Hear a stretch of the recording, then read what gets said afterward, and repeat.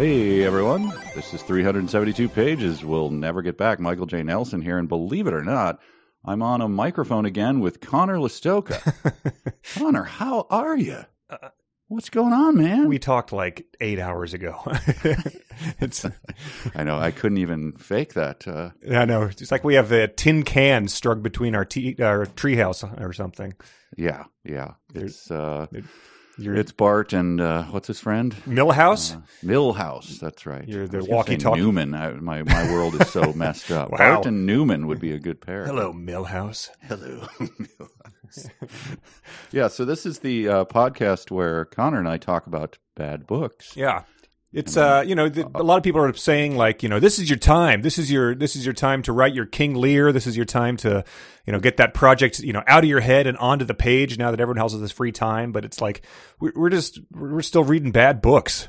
We're still reading Dan Brown. Like that's what that's where that energy that could be going to compose our symphony is going. Yeah, there's a famous, I don't know if this is anecdotal, but one of the saints or something like Saint Anselm or something, one of the early patrons of the church, he said, "What would you do if Jesus came back today?" And he said, "I would go back to tending my garden," meaning I'm fine. And we would say, "I would go back to reading Dan Brown's Digital Fortress." Yes. I would keep refreshing Dwight David Thrash's Amazon page to see if he had released a 14th volume. Yes.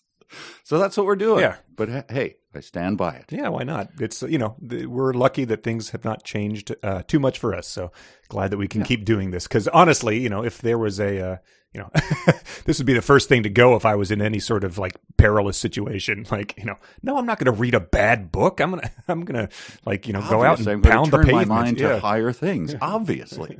So yeah. Nope. Glad we can do this together, everybody. But yeah, we're reading Dan Brown's Digital Fortress is the current book on the docket, and we're like a tenth of the way through it at this point in time. We read 37 chapters for this time. Do you find in your own mind that when I go to say I'm reading Digital Fortress, I can't help doing Digital Fortress for some reason? There's some 80s song or something stuck in my head. Sure. I don't know what it is. Max Headroom, kind of. Yeah, that's probably it. There's the RZA, the leader of the Wu-Tang Clan, released a. Of course, how dare you? Saint Anselm, RZA, but he released an album in probably right around this actually, 1999, I would say. Bobby Digital, that was his superhero alter ego. So it had Digital was having a moment, I think, at this point in time. Was that roughly around the time that Garth Brooks became Chris Gaines? That might have been like a couple years earlier, but I think it was definitely inspired and definitely as unsuccessful as that. It was a big joke. It was like the Wu-Tang could do no wrong in the late 90s, and then Bobby Digital. So we had a Bobby Digital poster on our sophomore year in college apartment. Was there any hot takes that like, no, this is their best stuff? This is the new direction? Yeah, I am sure that there was someone out there saying that, but no one took that seriously, and no one would take that seriously. There was supposed to be a movie to go along with it, like I think Bobby Digital, the movie. Yes, and I don't think I think that's like The Clown Who Cried or Corman's Fantastic Four. I think RZA was smoking too many honey dips at that point in time. Well, look, we have all the departments? Of course, yeah. Oh, yes. People have been super engaged, I think, with all the downtime. Got a ton of fan fiction, some usable fan fiction, and we got a ton of emails and plenty of dumb sentences because there is no shortage of dumb sentences or things to compose lengthy email screeds about with this one. Wow. How many would you say that you got? You open up Gmail and you go to the next page, which is 50 I think is per page on the default setting, and then I'm like, my God, it goes on to the second one. So, well, thank you for taking that on. Yeah, like we said, nothing but time. You can only watch so much Joe Exotic. Did you finish that? One more to go. Oh, you do? Okay. Yeah. All right, then I won't say anything. I won't recommend it, I would say, especially since the moment has passed. But, it was interesting for the time. Yeah. I ended up, well, all right. I said I wasn't going to say anything, and now I'm just talking about it. Forget it. All right. What, did you look into it and just become disgusted with the amorality of it? That was part of it. part. It's just like, dirt bags. You know the saying, turtles all the way down, dirt bags all the way down doesn't necessarily make for a wholesome view. Well, I don't think anyone was claiming that it was the the next This Is Us, but that's Lauren's, I think, problem with it as well. You pile that on animal abuse, voyeurism. It's all those things. Yeah, I'm right, totally. Yeah, that's why I started watching it. But yeah. And then all of a sudden there's all these dirt bags around. I'm like, guys, I'm trying to watch animal abuse here. Oh, well, I don't think there's any animal abuse in Digital Fortress, so we can, should we recap about where we are, I think? I think they recap pretty much at the start of Chapter 10. Strathmore, he tends to recap every couple chapters. Yes. Well, she only has 170 IQ, so you never know when her mind might be, doing a Homer Simpson and having cartoon characters playing the fiddle in it or something.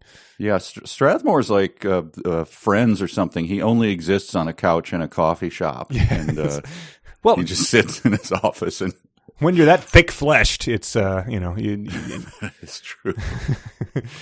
Yeah, so, yeah. So where are we? There's the NSA, the plot is the NSA is upset. It has to track down a code that a disgruntled employee from Japan has unleashed on the world that will cause the NSA to not be able to spy on everyone on the planet, and they're gravely upset about this, and they must stop it. Yes. And so they're searching in Seville for the guy who did it. He died of a heart attack in Seville. NC Tancado.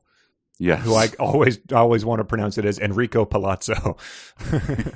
And I have been unable to pronounce it at all. It's everyone has an Ogden, and that is my Ogden. Yeah, so go ahead. Make up memes about me. I'm fine with that. Yeah, I'm fine with it too. But yeah, so they sort of explain this.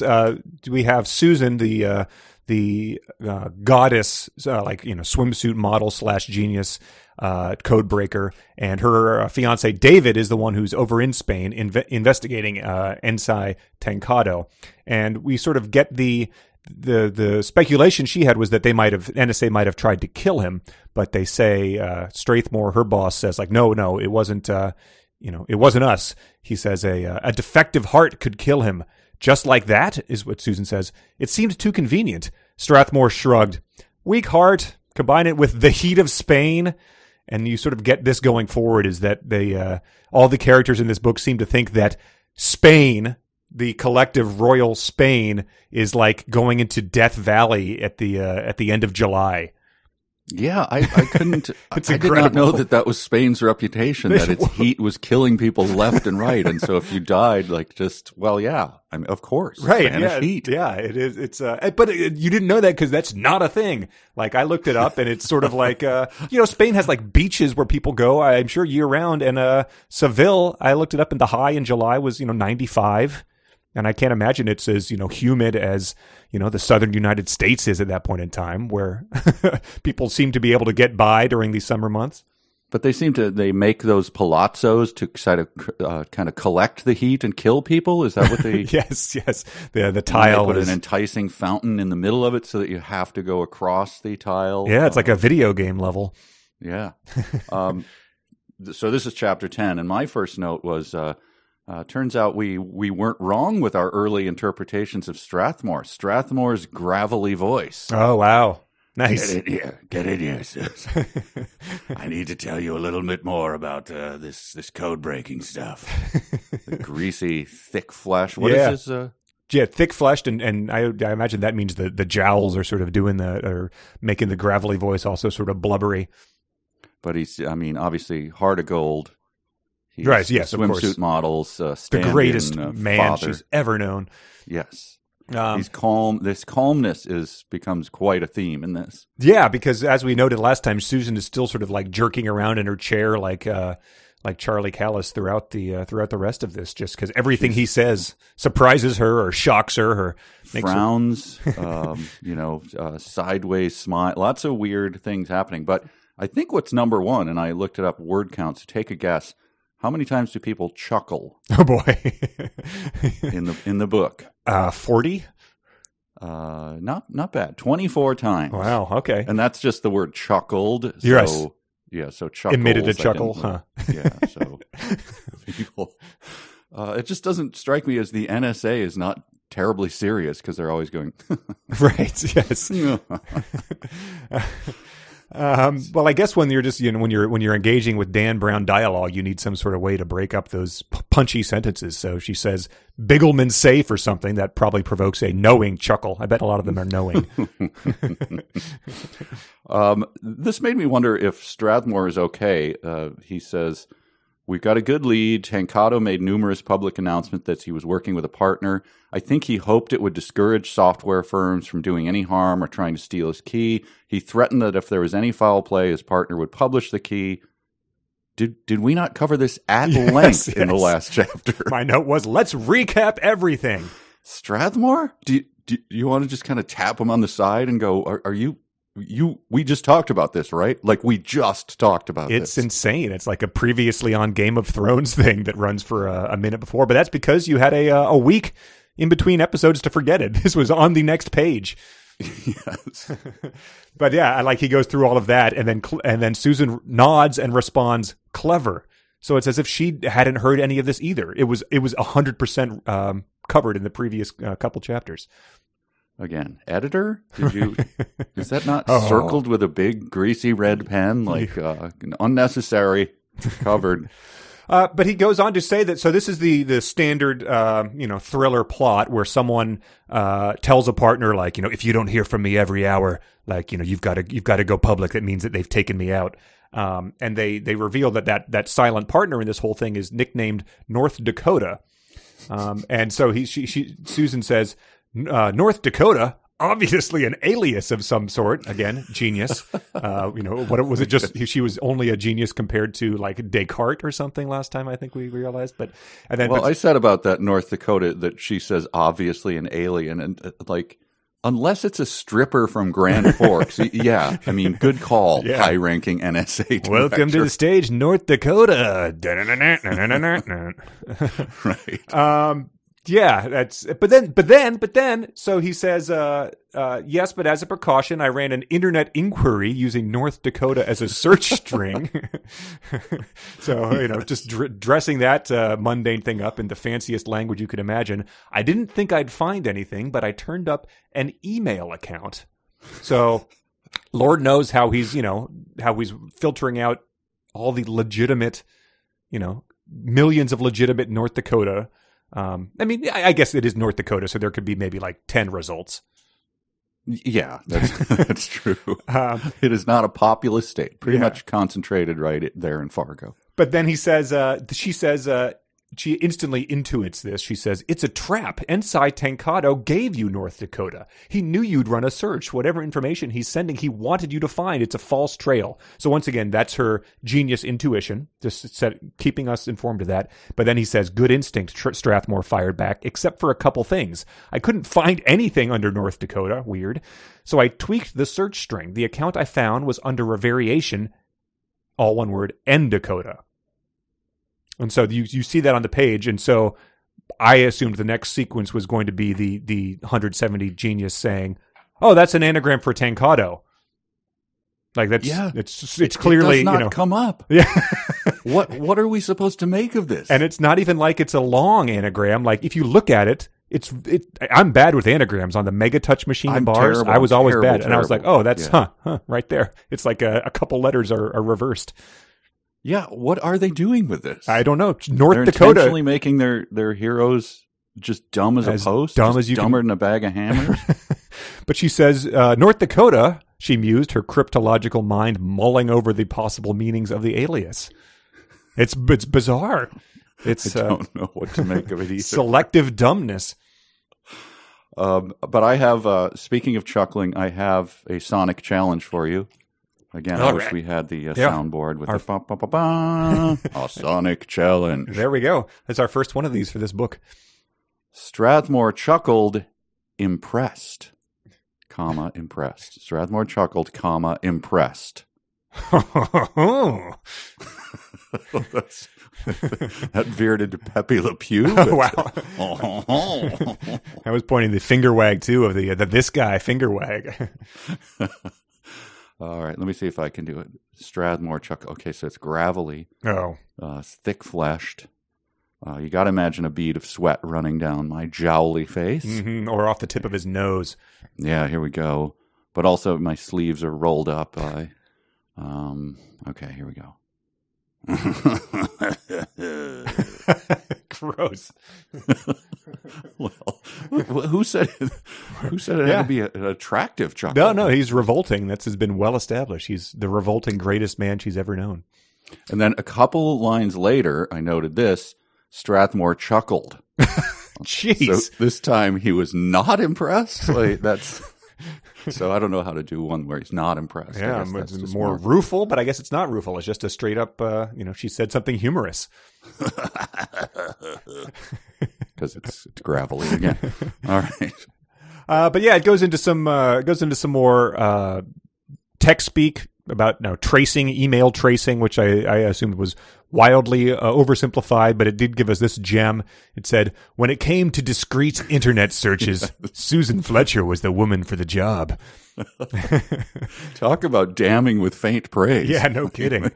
Wow, discrete internet search. It's like a Office Space scenario where they ask someone what they do who's just, there, punching the clock every day. They're like, well, the boss has been known to, when he needs someone to do a discrete internet search, usually he comes to me. I mean, hasn't asked me to do that in a while, but he couldn't do the discrete search. Himself. I taught him how to do it, but he used to when he needed. So he knows how to do a discrete internet search. Yes, but I told him how to do that when he first asked. So, Susan, what would you say you do here? But as a person who has run many a discrete internet search in my time, certainly with the private window and NordVPN fired up. Pure muscle memory to bring up that internet incognito window. That is, when you're looking for rigs or all that sort of stuff, there's no reason to have it in there. Have it in that history. That's right. But she also says they speculate about how Tancado was always he was discreet himself. He would go into university libraries, hack into their mainframe so he could be online and post this digital fortress. But then Susan right away says, if he's here in the States and uses something like AOL or CompuServe, I'll snoop his credit card and get a billing address within the hour. So I appreciated the shout out to those two late 90s giants, but they just talked about what a genius he was at encryption. Why would he pick a elderly assistant here who only had a CompuServe email address? He worked for the NSA. The NSA is not taking their disk off of the AOL disk and plugging it in and going, sounds good. Right, yes. Mike, I've gone on the lam. There's federal warrants out for me. I need you to be my connection back to Lauren if I need to communicate anything. But and you're like, I only have a flip phone that's definitely tied to my own address. That'll work. That's fine. I'm not taking any precautions. It's one of those jitterbugs with the huge button. Even better, yeah. That will stand out even more in a crowd. Okay. The one thing I noted about, so she's super, super, supernaturally hot, hotter than swimsuit models, you say. And they keep hammering on that throughout this. And I just thought it would be a funny thing in the movie when she walks by to have the guys kind of lower their sunglasses, but then go, man, that woman can do a discrete internet search anytime. That's the gag for that. Yeah, I mean, there's all sorts of, I'd Google her Bing. I don't know.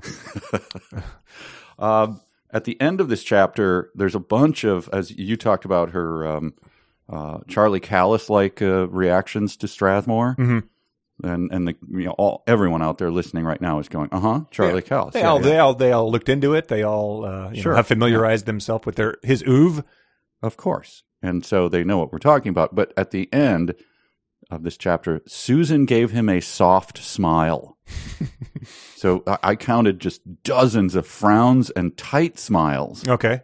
So finally, a soft smile. And if I wish, again, this is not a visual medium, but that would be the equivalent of a sonic challenge to Give me a soft smile as compared to your tight smile and light frowns. There's lots of variations on frowns, but well, it was just good to see that she finally softened. Right. Well, as an Estee Lauder model, you always think of those as like soft light type of thing. So that's maybe that's what she's reverting back to. Well, now that people have it in their mind, everyone at home, think of Charlie Callis in an Estee Lauder ad. There you go. See, it immediately pops into your mind. He's applying mascara as he's, imitating. Hey. All right, that's all I have for Chapter 10. Yeah, me too. Chapter 11 starts with, so it ends with Strathmore revealing that he sent David to Spain. And so Chapter 11, she is not happy about this. Chapter 11, this was the one where I laughed out loud, and there would have been spit takes had I been taking in large amounts of liquids. Yes, this her reaction to you sent him to Spain. It's like what? Right. It goes on for 2 pages. Yeah, it's incredible. And yeah, this in the next chapter, I sort of stopped and had to recap to Lauren at some point in time because it gets out of control. But yeah, her soft smile is not long for this world, because now she is flexed like a mother tiger defending her cub. Tiger, you say? Yes, exactly. They're having a moment. And that metaphor, he sticks with it for one sentence before abandoning it entirely. The tiger lashed out. You've got 20,000 employees at your command. What gives you the right to send my fiance? And he has a good explanation for that, actually. He says, David Becker, no, he's not the only civilian I know, but at 6 this morning, things were happening quickly. David speaks the language. So his justification why he had to send her fiance, he's among the several billion people who speak the second most spoken language on the planet. I had to look it up, but it stood out initially. I had no idea it was number 2. Did he open his contacts and David was just towards the top? And so yes, he got the call like, hey, could you, this is the NSA calling. Could you fly to Spain and get a ring? Right. Okay, great. And he didn't, David didn't need to explain it to Susan, even though, he got a call from her boss, asking him to do it. It's a very, very peculiar. This is a weird plot point that, again, the fact that they drill down on it here, that he drills down on it, Dan Brown, makes you wonder, does he know what he's doing at this point? He obviously doesn't. This is not a plot point.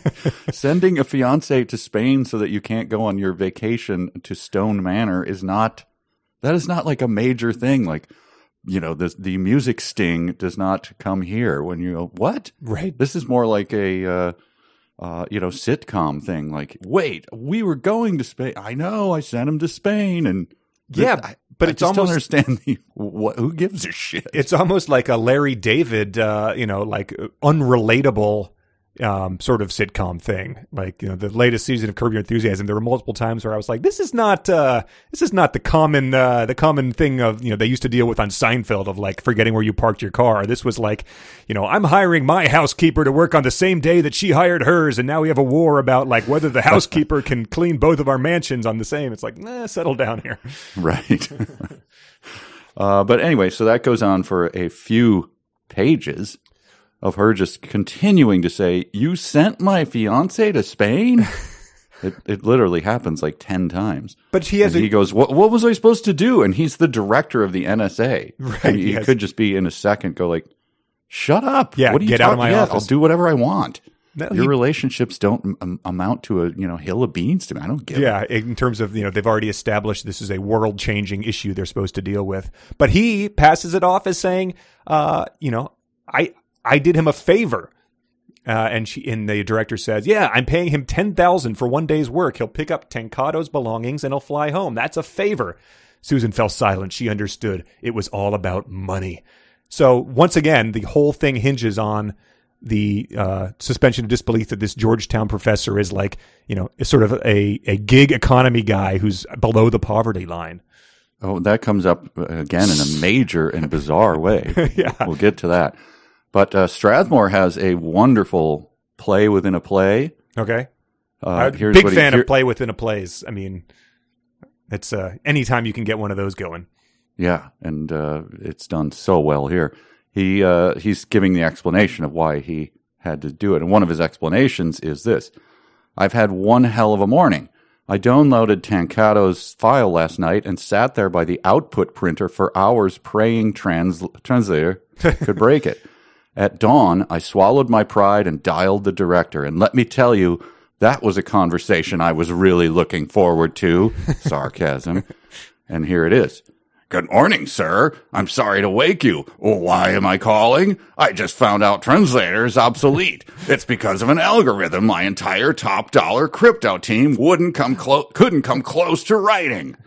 So that was his little play within a play, where obviously at that point Susan would have said, "Sir, yeah. Sir, what are you doing? Are you doing the voice of you doing that, or are you?" Was he doing the little like pinky and thumb phone, like holding up to his thing and like switching it to either side to indicate which side is? It depends on which improv school he went to. Yes. You're supposed to either hold the phone or you can do the pinky and thumb phone. The dumbest point of contention in improv. Yes. Yeah. Well, so he sort of says that he was not going to call the director. He's also not going to call the president, who I guess is, the actual first in line. So this, we've all seen bad thrillers like this before, raises some serious red flags. Right. Like about the thick-fleshed man sweating behind the desk and his actual intentions. Because, we've seen enough of these that it's like, I didn't want to bother him. It's like, oh, you're keeping this a secret because, somehow, you're the bad guy here. It's so funny when it comes up later. I think there's only 3 characters we can choose from, possibly, right, sure. to be the person. So I can't wait to guess on that one. But well, there's that naked elderly woman trying to use a bedpan in the hospital. Yeah, that's true. That could be her. But yes, I'm going to put my money on the sweatiest guy. Strathmore shook his head, a bead of sweat dripping on his desk. What a pig. And also Strathmore's wife is revealed to be leaving him too. So, the sweating and thick fleshness might have been too much for her to handle. Look, he had to sit by a printer for hours. That a guy works up a sweat when he sits by a printer. Yeah, you never know when it could be requiring new toner. Like that's just you might have to PC load letter it. I don't second Office Space references. But so the allusion to David's finances gets another. I sort of put these out of order, but I think it comes back in this chapter. But it's revealed that his finances had sort of changed their relationship a bit. I'll just read the whole description here. The president of Georgetown had offered David a promotion to the language department chair. The president had warned him that his teaching hours would be cut back and there would be an increased paperwork, but there was also a substantial raise in salary. Susan had wanted to cry out, "David, don't do it. You'll be miserable. We have plenty of money. Who cares which one of us earns it?" But it was not her place. In the end, she stood by his decision to accept. As they fell asleep that night, Susan tried to be happy for him, but something inside kept telling her it would be a disaster. She'd been right, but she'd never been counted on being so right. So it again is sort of like this. He's making reckless decisions because of his desperate need for money and his reluctance to let her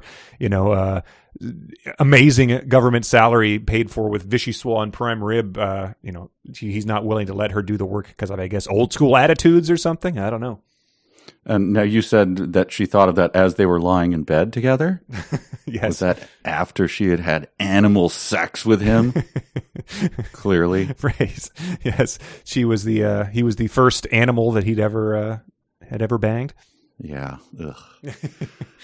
All right. Well, that's all I have that's chapter 11. There's so many chapters. So let me just read this last thing to you. I just thought this was a good timing sort of thing. It's this is Strathmore. She's not picking up on any weird vibes about him refusing to call the president or the director, but she still is admiring Strathmore. In that instant, Susan realized what she respected so much about Trevor Strathmore. For 10 years, through thick and thin, he had always led the way for her. Steadfast, unwavering, it was his dedication that amazed her, his unshakable allegiance to his principles, his country, and his ideals. Come what may, Commander Trevor Strathmore was a guiding light in a world of impossible decisions. So she realized that in an instant. That's a hell of an instinct. Yes, she's picturing his unshakable allegiance to his principles, country, and ideals, and realized that he was a guiding light in a world of impossible decisions. So yeah, look at that sweaty guiding light, the jowly, sweaty, his hair standing up, like pointing in every direction. Oh, he's my lighthouse. Yeah, so he's my lodestar. It's a good instant for her to realize maybe it's just that 170 IQ working its magic. That's true. That's true. Yeah. They don't think the way that we do. Chapter 12. Chapter 12. Well. What did the very opening of this chapter put you in mind of? Something very specific to one of our previous books. Oh. I'll read it. I'll read it and let the fans. This body had been stripped naked and dumped unceremoniously on an aluminum table, or aluminium for our UK fans. The eyes had not yet found their vacant, lifeless gaze. I'm thinking, my heart is beating heavy already, but Beth Kitteridge. Chapter 3, Tech Wars. Aluminum table, stripped naked, dumped unceremoniously. Wow. Didn't he defecate and... mess, you've made a mess. and urinate as the robot hand probed him or whatever? Mm-hmm. Wow. Yeah, so that was the hero of that book, Jake Cardigan. But I think later Beth Kitteridge, or at least the android simulacrum of the hottest woman in the book, was also like naked on the table. She was on an aluminium table as well? Yeah. Okay. I like that it said he'd been to funerals, but there was something particularly unnerving about that one. I mean, every funeral I've ever been to has had a body stripped naked and dumped unceremoniously on a table. Is that not what they're supposed to be like? That's, Grandpa, put it in his will. That's what he wanted. Arlington Cemetery was very confused. It was. Our family uses Hank's Discount Funerals, and that's what you get from it. We prefer it that way. There's no reason to waste money. The yellow tooth captain, is it? Yes. He's a great character. Oh, sorry, lieutenant. The yellow tooth lieutenant. Yes, it makes a big difference, I'm sure. Man, I had this as a dumb sentence, but people are going to have this. The lieutenant looked offended in the way only a Spaniard can be offended. People did submit that. Multiple people. Sorry to burn that one, but I think it's worth a discussion.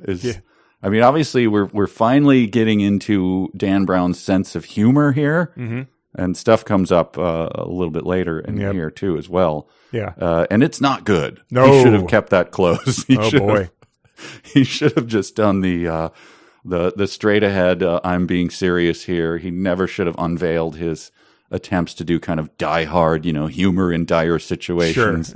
Sure. He should have just stopped right there. And I think that's his first salvo in this process, and it doesn't go well. I guess so. Yeah. He throws a lot of things at you about Spain and Seville and stuff like that. But I too bad we can't do a physical challenge with that. I do have a friend from Barcelona though, so maybe I'll ask him to send me some facial reactions of what he interprets that as. There was for those of you who like Faulty Towers, and again reaching to a very very current thing. Everybody's watching Faulty Towers during these times.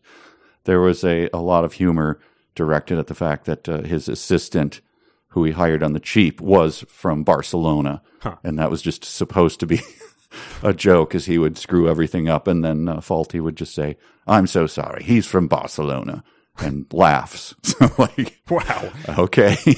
Yeah, there's a couple things where, like, in this book where I just was like, his experience with Spain or his perception must be just wildly different than what mine has. Because, I went there, and as we discussed at our live show, sophomore year of high school, and, everything about it was, ideal tourist destination, like, romantic city. But it's we learned some more things about it that fly in the face of those assumptions. Indeed. Especially when he tries to point him to the tourist locations. Yes. And then we get the I'll just read it. So this is Dan Brown's sense of humor. This is the yellow-toothed lieutenant talking to the charge, David Becker here. We don't, of course, have his entire body, the lieutenant added. Solo el escroto. Becker stopped packing and stared at the lieutenant. Solo el escroto? He fought off a grin. Just his scrotum? The officer nodded proudly. Yes. When the church obtains the remains of a great man, they saint him and spread the relics to different cathedrals so everyone can enjoy their splendor. And you got the... Becker stifled a laugh. Oi, it's a pretty important part, the officer defended. It's not like we got a rib or a knuckle like those churches in Galicia. You should really stay and see it. So there's Dan Brown's humor, everyone. Yeah, so that is about Christopher Columbus. That was, Yes. so he's directing him to that. And I imagine the body is just there, like wheezing as it expels gases, like as its type of thing. Like the naked dead guy is just as they're having this little, late 90s comedy bit in front of him. Yes, his colon is bloating, of course, with the gases. His rigor mortis goes away after a while, right? So his body's starting kind of moving slightly as it flops down. Weekend at Bernie's. But right. So this is all predicated on, Christopher Columbus. Multiple people wrote in to say, of course, this is not true. Columbus's body is in 2 different places, I think. One of them is Spain, but obviously it's not a scrotum, and he was never sainted by the Catholic Church. So it's just false. It's Wait, none of this is true? No. We have something this dumb. I just assumed. I didn't even bother looking it up. Boggles the mind. I have someone wrote in right here. Let me call up the email, but George just said the business about Columbus, his body is complete BS. 5 minutes of research reveals that while 2 locations claim to have his remains, there's zero nonsense about him being sliced up and distributed all over Spain, and he's not considered a saint by the Catholic Church. One more item for the list of stuff Dan Brown made up about Catholicism. He was also Italian too, right? Yes. Very puzzling. Bizarre. I mean, but that was for this joke. He does that, right? The payoff was worth it to completely fabricate stuff and ruin the flow of your thriller. But that was all. The reason they're talking about it is because he says, "Poor bastard, heart attack, huh?" That's what and the lieutenant says, "That's what they told me." The lieutenant sighed and shook his head sympathetically. "The Seville sun can be cruel. Be careful out there tomorrow." So again, this he's warning him about venturing out into a area where people are just melting in the street, I guess. But then Becker responds, "Thanks, but I'm heading home." The officer looked shocked. "You just got here." "I know, but the guy is paying my airfare, is waiting for these items." The lieutenant looked offended. "You mean you're not going to experience Seville?" So he's sort of just giving him a eat, pray, love pitch here, as he's clearly is investigating a potential murder. Yeah, when an official comes into your life and you ask him, "So, what are you in town for?" "I'm in town for this." "Oh, and when are you going back?" "When I'm done with this." Right. You wouldn't go, "What?" Yes. Yeah. What do you mean? That can't be. Yeah. People are, I could be grieving. I could be representing people who are grieving. Like, what on earth are you talking about? And then, from that directly into Columbus's sack. Right. Well, the body of the, what is he described as? Because this was in fanfic before. Yellow. Yes. There's a weird description of his flesh at some point. Yeah, it's yellow except for the pinkish sunburn from the cruel Seville sun. Ugh. With his twisted fingers. Yes, he has 3 fingers. They're all twisted, and that was the final dramatic thing of this chapter was that he notices there was a ring tan on one of his remaining fingers. A lot hinges on that ring tan. Yeah. So and keep in mind, this is not Sherlock Holmes coming over here. This is the Georgetown language professor who's all of a sudden noticing details like that. I'm guessing your average linguistics guy might not be keyed into. Right, and the head of the NSA said, "Go over there and get a folder." Yeah, grab his shoebox full of his crap that obviously the yellow-toothed Spanish lieutenant just dumped his crap in a shoebox. Just grab that shoebox and then hop back on the private plane with your $10,000. Yeah, he didn't even say, inspect the naked guy, It was just about retrieving the effects. So that's all I have for 12. So then we're on to chapter 13. Oh, that's chapter 13. No, I don't. Chapter 13 is a good one, though. It introduces us to a new character who is Nakatomi Plaza, or whatever his name is. Tokugen Numataka, who's the head of Numatech, which I mentioned to you, and you didn't seem to have had the immediate association, probably because it's ancient as well, of the Numa guy. I thought of that, yes. Now that we're here, immediately I went, there we go, yes. So Numatech is what I will choose to refer to it as throughout the rest of the book. Do you remember that guy's name? That's a good trivia question. The real name of the Numa guy? I know it off the top of my head. There was probably one week in my life when I could have recalled that, but that week is many, many years ago. So what was his name? Gary Brolsma. That did not ring a bell, so maybe I made a false statement there. Sure. Maybe there was never a week where I knew his name. A life well lived. Yes. That's another thing to look up. Probably if you click on Charlie Callis, it'll probably come up in the link. Yeah, related searches. Related searches. Yes, men with dignity. But Tokugen Numataka is about to close the biggest deal of his life, and his body is alive with the cool rush of adrenaline. I don't really think of an adrenaline rush as being a cooling sensation, but that phrase comes up a number of times. Cool rush, or a cool rush. The rush of adrenaline. Nice. Felt it, yeah. So it might be cool. I don't know. We'll see when it comes up. And so this whole exchange reminded me of something. He gets a phone call from someone, an American, who is essentially claiming that they are the partner and they have the copy of the Digital Fortress passkey and they want to sell it to him. But Numataka, for whatever reason, immediately just thinks that he's being punked. He's just like, I don't believe that this guy is telling the truth for some reason. So he pretty much does the entire shtick of Principal Rooney when Cameron calls him up, pretending to be George Peterson. Yeah. And this is George Peterson. And Mr. Rooney immediately is like, it's Ferris Bueller. And so he tells him to go to hell and smooch his butt or something. But this is pretty much, this guy does the exact same thing. He goes, my name is North Dakota. Numataka stifled a laugh. It's as though he's talking to a yellow-toothed Spanish lieutenant. He has to stifle a laugh. And then he's smoking something called a umami cigar. A savory cigar, I guess. Yeah, he took a long. I'm a part owner of a cigar shop. I've never heard of an umami cigar. And this was, I think everyone learned about umami maybe 15 years ago. So this would have been even more mysterious in 1998. But he took a long pull of his umami cigar and played along with the caller's pathetic charade. No, honestly, I've got the other key.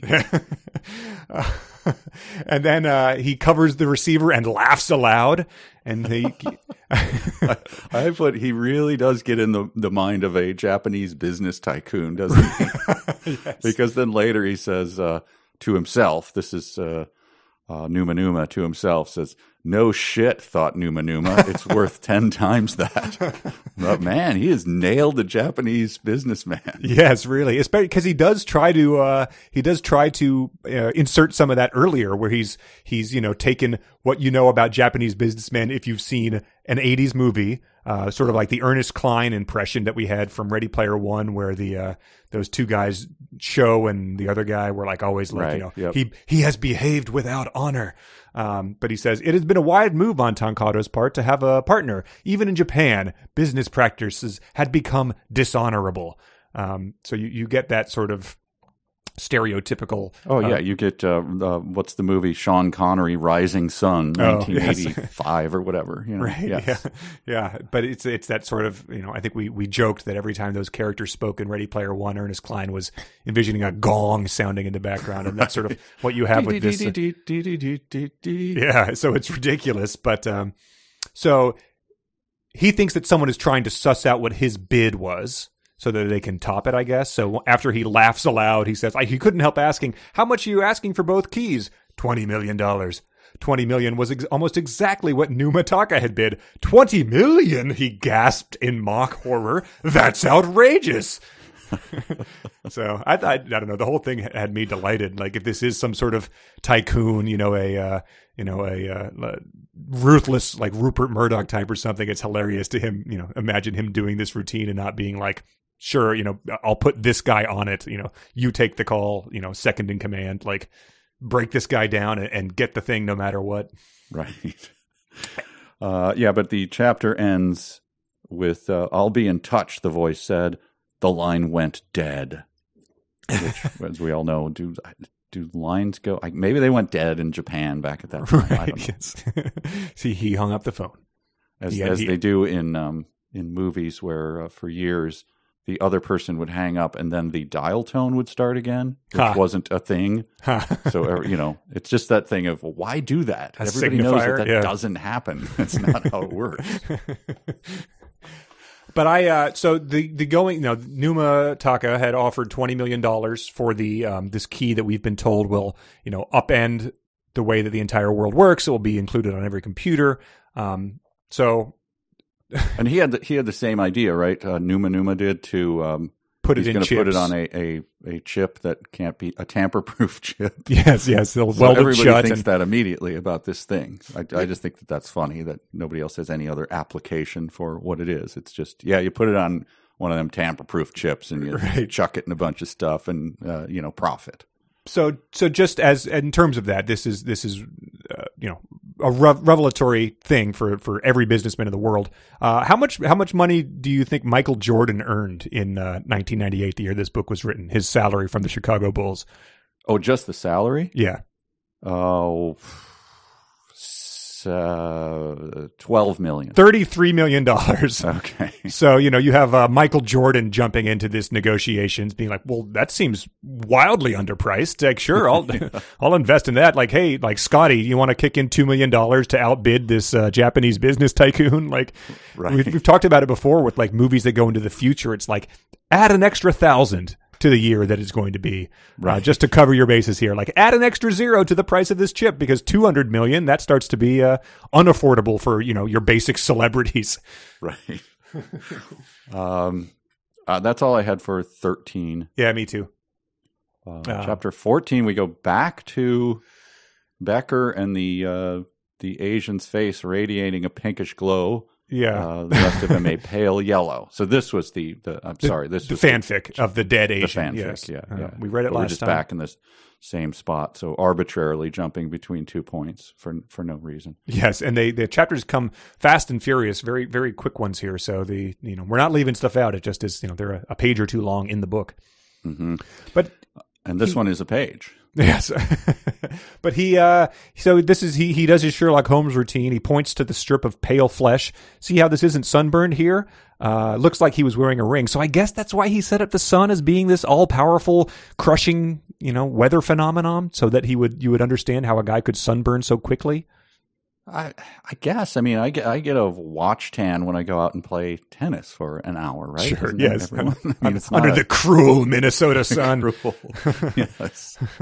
So I guess that must be the reason. But this is also like meeting out this information pretty poorly. Like we had that whole chapter of him talking about scrotes and everything, and now he's just noticing a ring tan.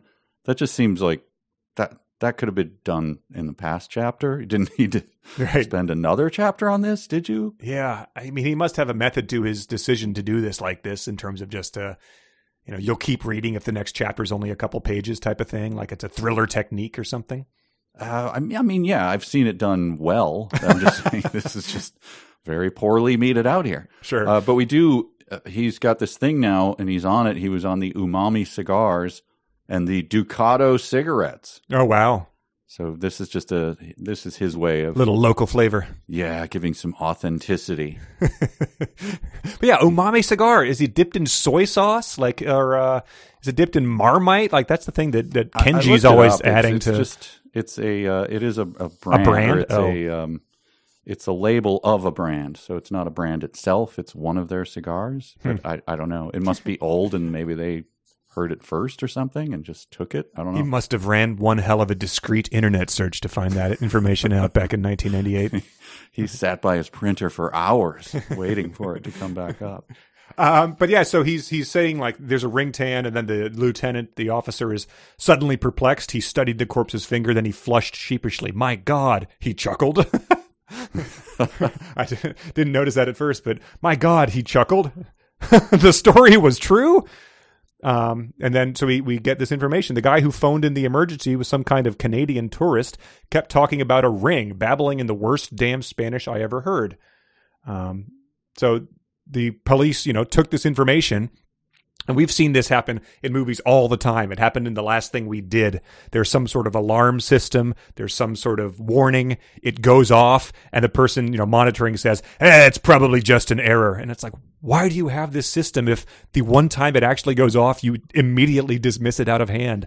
And they've done that here. What's the Spider-Man that we did where the guy was in the pit, right? Where they're going to send the big... Iron Man, I think, yeah. Maybe, or I don't know. No, Spider-Man with the guy who Sandman. Sand. Yeah. God. Oh, that's how he. And they're like, it must have been a bird got in there. Like, then why do we have the system? Like, it's going off. Yeah, so immediately a false positive. Yes. Yeah, that was immediately what I thought of. But so yeah, they got eyewitness information from the one guy who reported it in, and we're like, idiot. He's babbling. But this comes up again. Also, what I don't understand. Like that a Canadian tourist says the guy handed him a ring, and everyone goes, what? That is the strangest story I've ever heard. There's no reason for skepticism about a guy dying and handing you a ring. Like, what do you... yeah. Right. I mean, it's slightly... you don't expect that to happen every day, but it's not a thing when someone tells you that you go... But what? He's obviously been burnt by the Seville sun. There's no way. Yeah, it's again. If our genius cannot decipher the most obvious anagram in the world, it's your average intelligence people are probably not going to be making the good decisions either. Yeah. But that's a short chapter, so I don't have. Yeah, he says, "Where's the ring now?" And the officer takes a puff and says, "Long story," which doesn't really turn out to be that long. It's not a long story at all. I was wondering where this is going, like this babbling guy speaking in bad Spanish, and then it turns out to be just the most normal thing in the world. Yes, but it kicks us into chapter 15, back at the NSA headquarters, and I don't know what your first note is, but mine gets back to. Mine gets back to a little something for Daddy. Oh yeah, what is it? I didn't have tell me about that. So this is the I don't know if they mostly publish pictures, but if WikiFeet has a text section, I think this is probably going to be one of the most read sections on it. Oh, now I know what you're going. Yes. Susan slipped out of her Salvatore Ferragamo flats and dug her stockinged toes into the thick pile carpet. Well-paid government employees were encouraged to refrain from lavish displays of personal wealth. It was usually no problem for Susan, but she was perfectly happy with her modest duplex Volvo sedan and conservative wardrobe, but shoes were another matter. Even when Susan was in college, she's budgeted for the best. So she's slipping off her, expensive heels and flats, I'm sorry. And just rifling her stockinged feet through the carpet. And I guess the internet has warped me, because that was the first thing I thought of, was how the foot fetishes would respond to that sort of thing. Yeah, but it's all justified by that very common saying that her aunt used to tell her. You can't jump for the stars if your feet hurt. Her aunt had once told her. Yes. Which I assume when she said that, it's just like, all right, look, Aunt, you one time you get, and if you ever repeat that, her aunt's sloshing her martini, go to bed, please.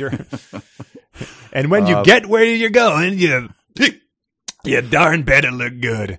So her aunt, and we know from the beginning that, she was not she was a late bloomer in terms of looks. So her aunt was this was some severe criticism. Her aunt was was shallow as hell.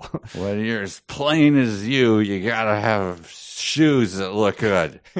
You ugly little tramp. My first note was, they designed the place that she's at to look, to feel like home. Yeah. So this exactly the Code Breaker's Cave exactly describes my home. Plush carpets, high-tech sound system, fully stocked fridge, kitchenette, Nerf basketball hoop. So yes, all the comforts of home. Instead of a kitchen, I have a kitchenette. My fridge is always fully stocked and a high-tech sound system, whatever that is. To be fair, if you're getting all the vichyssoise you can eat, you don't really need a super high-tech kitchen because you can go and get all the comforts of home just down the hall. That's true. It's like one of those Silicon Valley places where the play areas are so lavish, right? Always stocked with Kind bars and whatever kombucha on tap, ping pong table. Yep. But I don't know when it became the signifier for like the fun office, but the Nerf hoop or the hoop above the trash can. That would be an interesting sort of research of that trope, because I'm sure that originated somewhere, and it definitely caught on for a while. It sticks to me that it's a advertising agency trope. Oh, like we're creative. We have a Nerf hoop. Right. Or there's pencils stuck in the ceiling. Huh? We're pretty nutty. If you want to keep up with this crew, you better get used to this kind of shenanigans. Right. But it's one of those things that's also like, please don't do that while we're discussing, how to intercept the cables that are talking about incoming 9/11. Like we do not use that hoop type of thing, like the rock band we used to have in the early RiffTrax office, where we'd be like, well, this is a fun place, let's go play it on our lunch break, and people would lean in and be like, you knew that they were like saying, can you not, but they weren't aggressive enough to ask you not to do it. Right. Yeah, a guy's just dunking him, and he's talking about some dictator, like he's just doing one after the other. Like, yeah, I guess he did a bunch of sarin gas on his own people. Bizarre, huh? Swish. Yeah. Ooh, yeah. Michael Jordan earning $33 million a year. Yeah. But yeah, they get more of the funny thing about the Electronic Frontier Foundation being the villain. 6 months ago, this is great. When the EFF broke a story that an NSA submarine was snooping underwater telephone cables, Strathmore calmly leaked a conflicting story that the submarine was actually illegally burying toxic waste. The EFF and the oceanic environmentalists spent so much time bickering over which version was true, the media eventually tired of the story and moved on. So to make themselves appear like more of a good guy, they just said they were illegally burying toxic waste, which is it's Terry Silver in Karate Kid 3 was had that, 10 years ago, nuclear was the preferred waste. You could bury it everywhere, but now everyone's a detective, including that damn Electronic Frontiers Foundation. The ASPCA is breathing down my neck about all those puppies I'm kicking. Yeah. But also that he calmly leaked it. Like what? I mean, it's just a disinformation campaign. That seems to be his go-to thing anyway. So right. He's not going to get too worked up about it, is he? Like, yeah. I'm an a-hole. I'll do whatever it takes. Yeah, I'll ruin the original reporter's life by conflicting the information. Yeah. But so this whole chapter, what this is about, oh, by the way, she chuckled that Strathmore had encountered difficulty sending the tracer himself. So her job here, because she walks in and she sends she fills in some data fields that he did wrong, and then she just sends it and waits. Folks at home, I'm so sorry I didn't capture the actual data filling scene.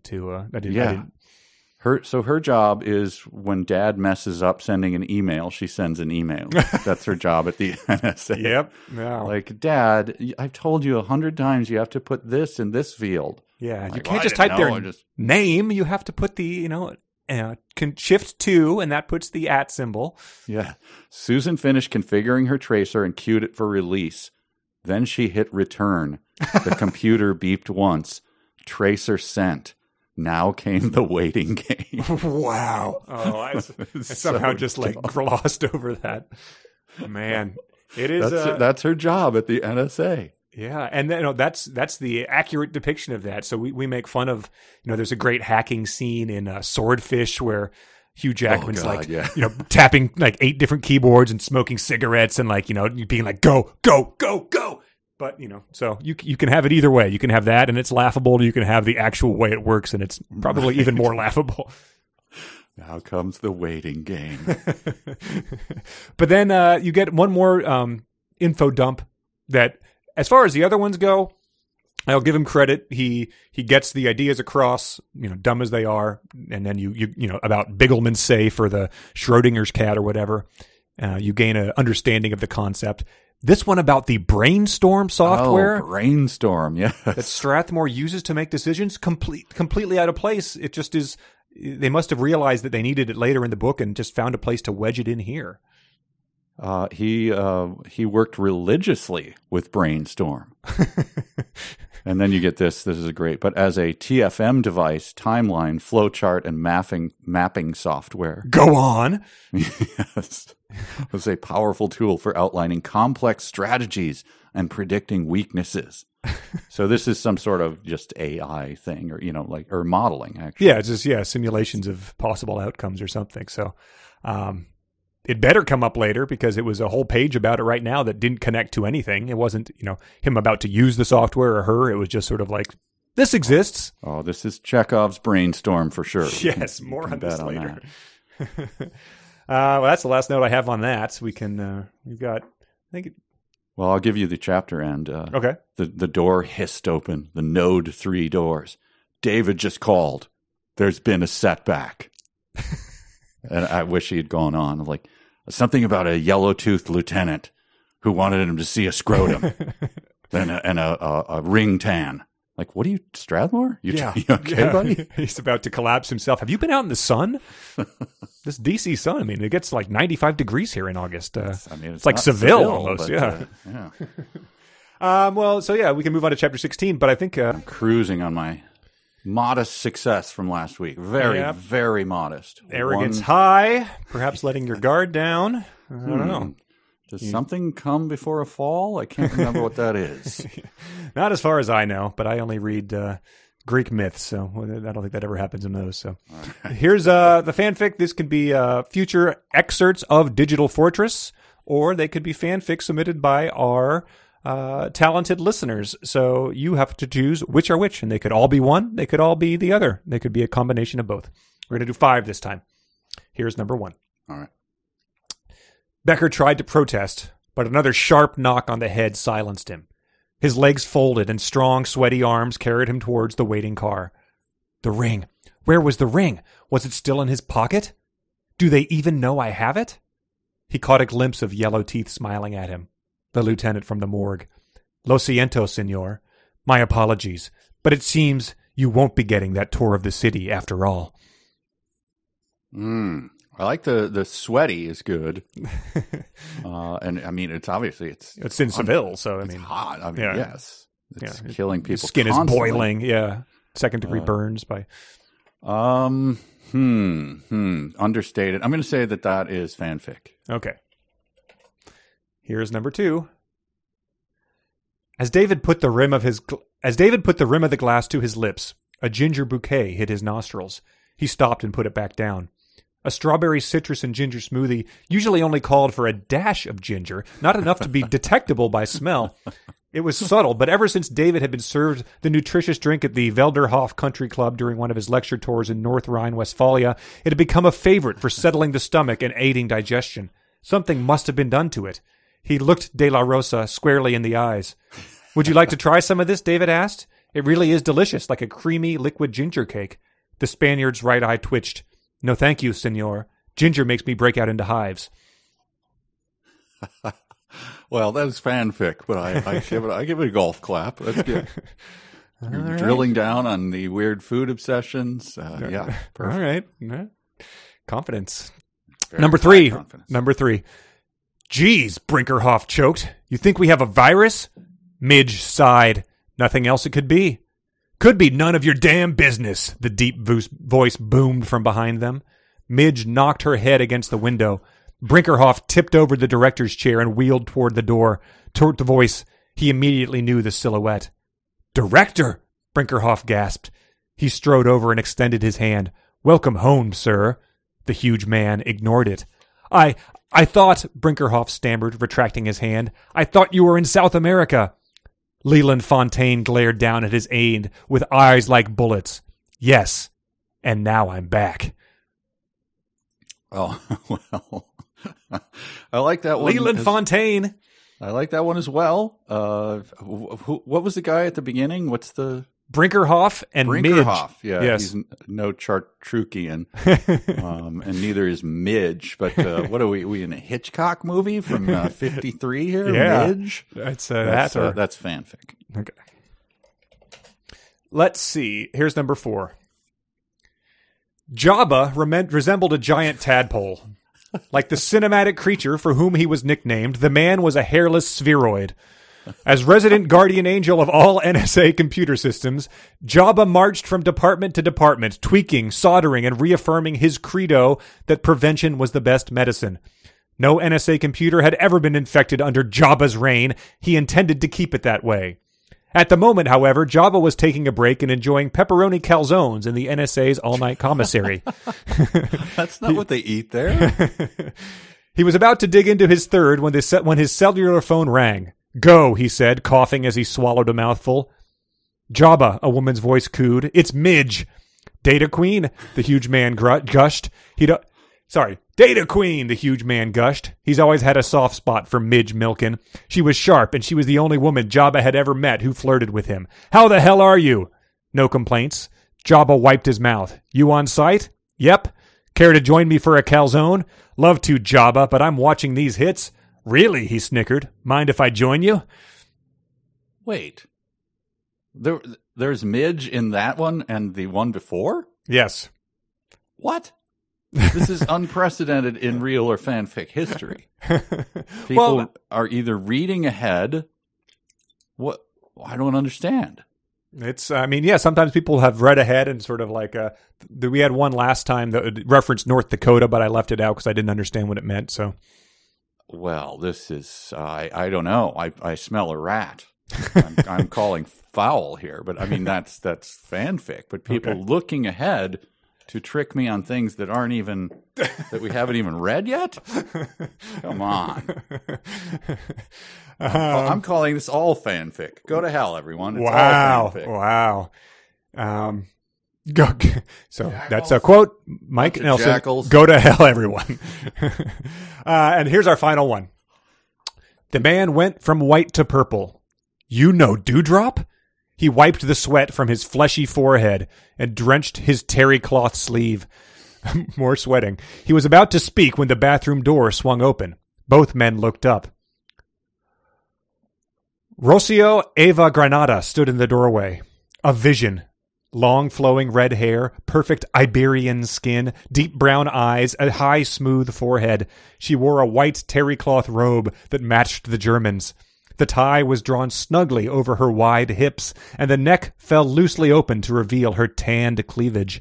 She stepped into the bedroom, the picture of confidence. "May I help you?" she asked in throaty English.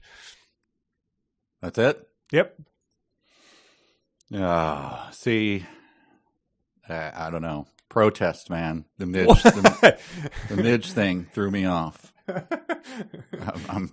You can reevaluate anything at any given time. I mean, there's done that before. A bead of sweat falling from my jowly face right now. Wipe it off and soak your sleeve. Look, one of the rules is it could all be fanfic, right? Yeah, it could all be fanfic, all be real. Right. All right, then it's all fanfic. You Wow. like that? Huh? Wow. Everyone? You like that? You're taking the me saying that we got a lot of it, and you're extrapolating. Who do you think you are? I am. All right. Let's see how you did. Mike told everyone to go to hell because he thought he was ahead of the game. So number 1, fanfic. You said that was fanfic. Okay. Written by Con. That was the Do They Know Who I Am? The Yellow Teeth. You might not be getting the tour of the city after all. Right. Off to a good start. Number 2, that was the nutritious drink at the Velderhof Country Club and the lecture tours in North Rhine-Westphalia. You said fanfic. That was fanfic written by Jens. I did not really realize how ridiculous that one sounded until I read it out loud. And I had sort of forgotten the smoothies post squash matches. Sure. But he's doing the iocane powder thing with that one. Number 3, this was Brinkerhoff, Midge, and the return of director Leland Fontaine. You said fanfic. That is real from later in the book. Oh, come on. Midge? That was submitted by Janelle. Yep, Midge, I guess, is someone submitted by her. Well, she just said, like, this might be a good one to try and fool him with. Okay, Yep. gotcha. Number 4, this is Jabba, the IT guy, giant tadpole. That is, you said fanfic. That is very much real from later in the book. No! We've got Jabba wolfing down his third pepperoni calzone and hitting on so Midge. the two Midge things are the real things? I didn't realize sort of the Midge was so prominent. I sort of picked these at this morning. So, Midge is... I appeal to everyone listening. What would you do in my situation? When you hear of Jabba and Midge, you obviously... Come on.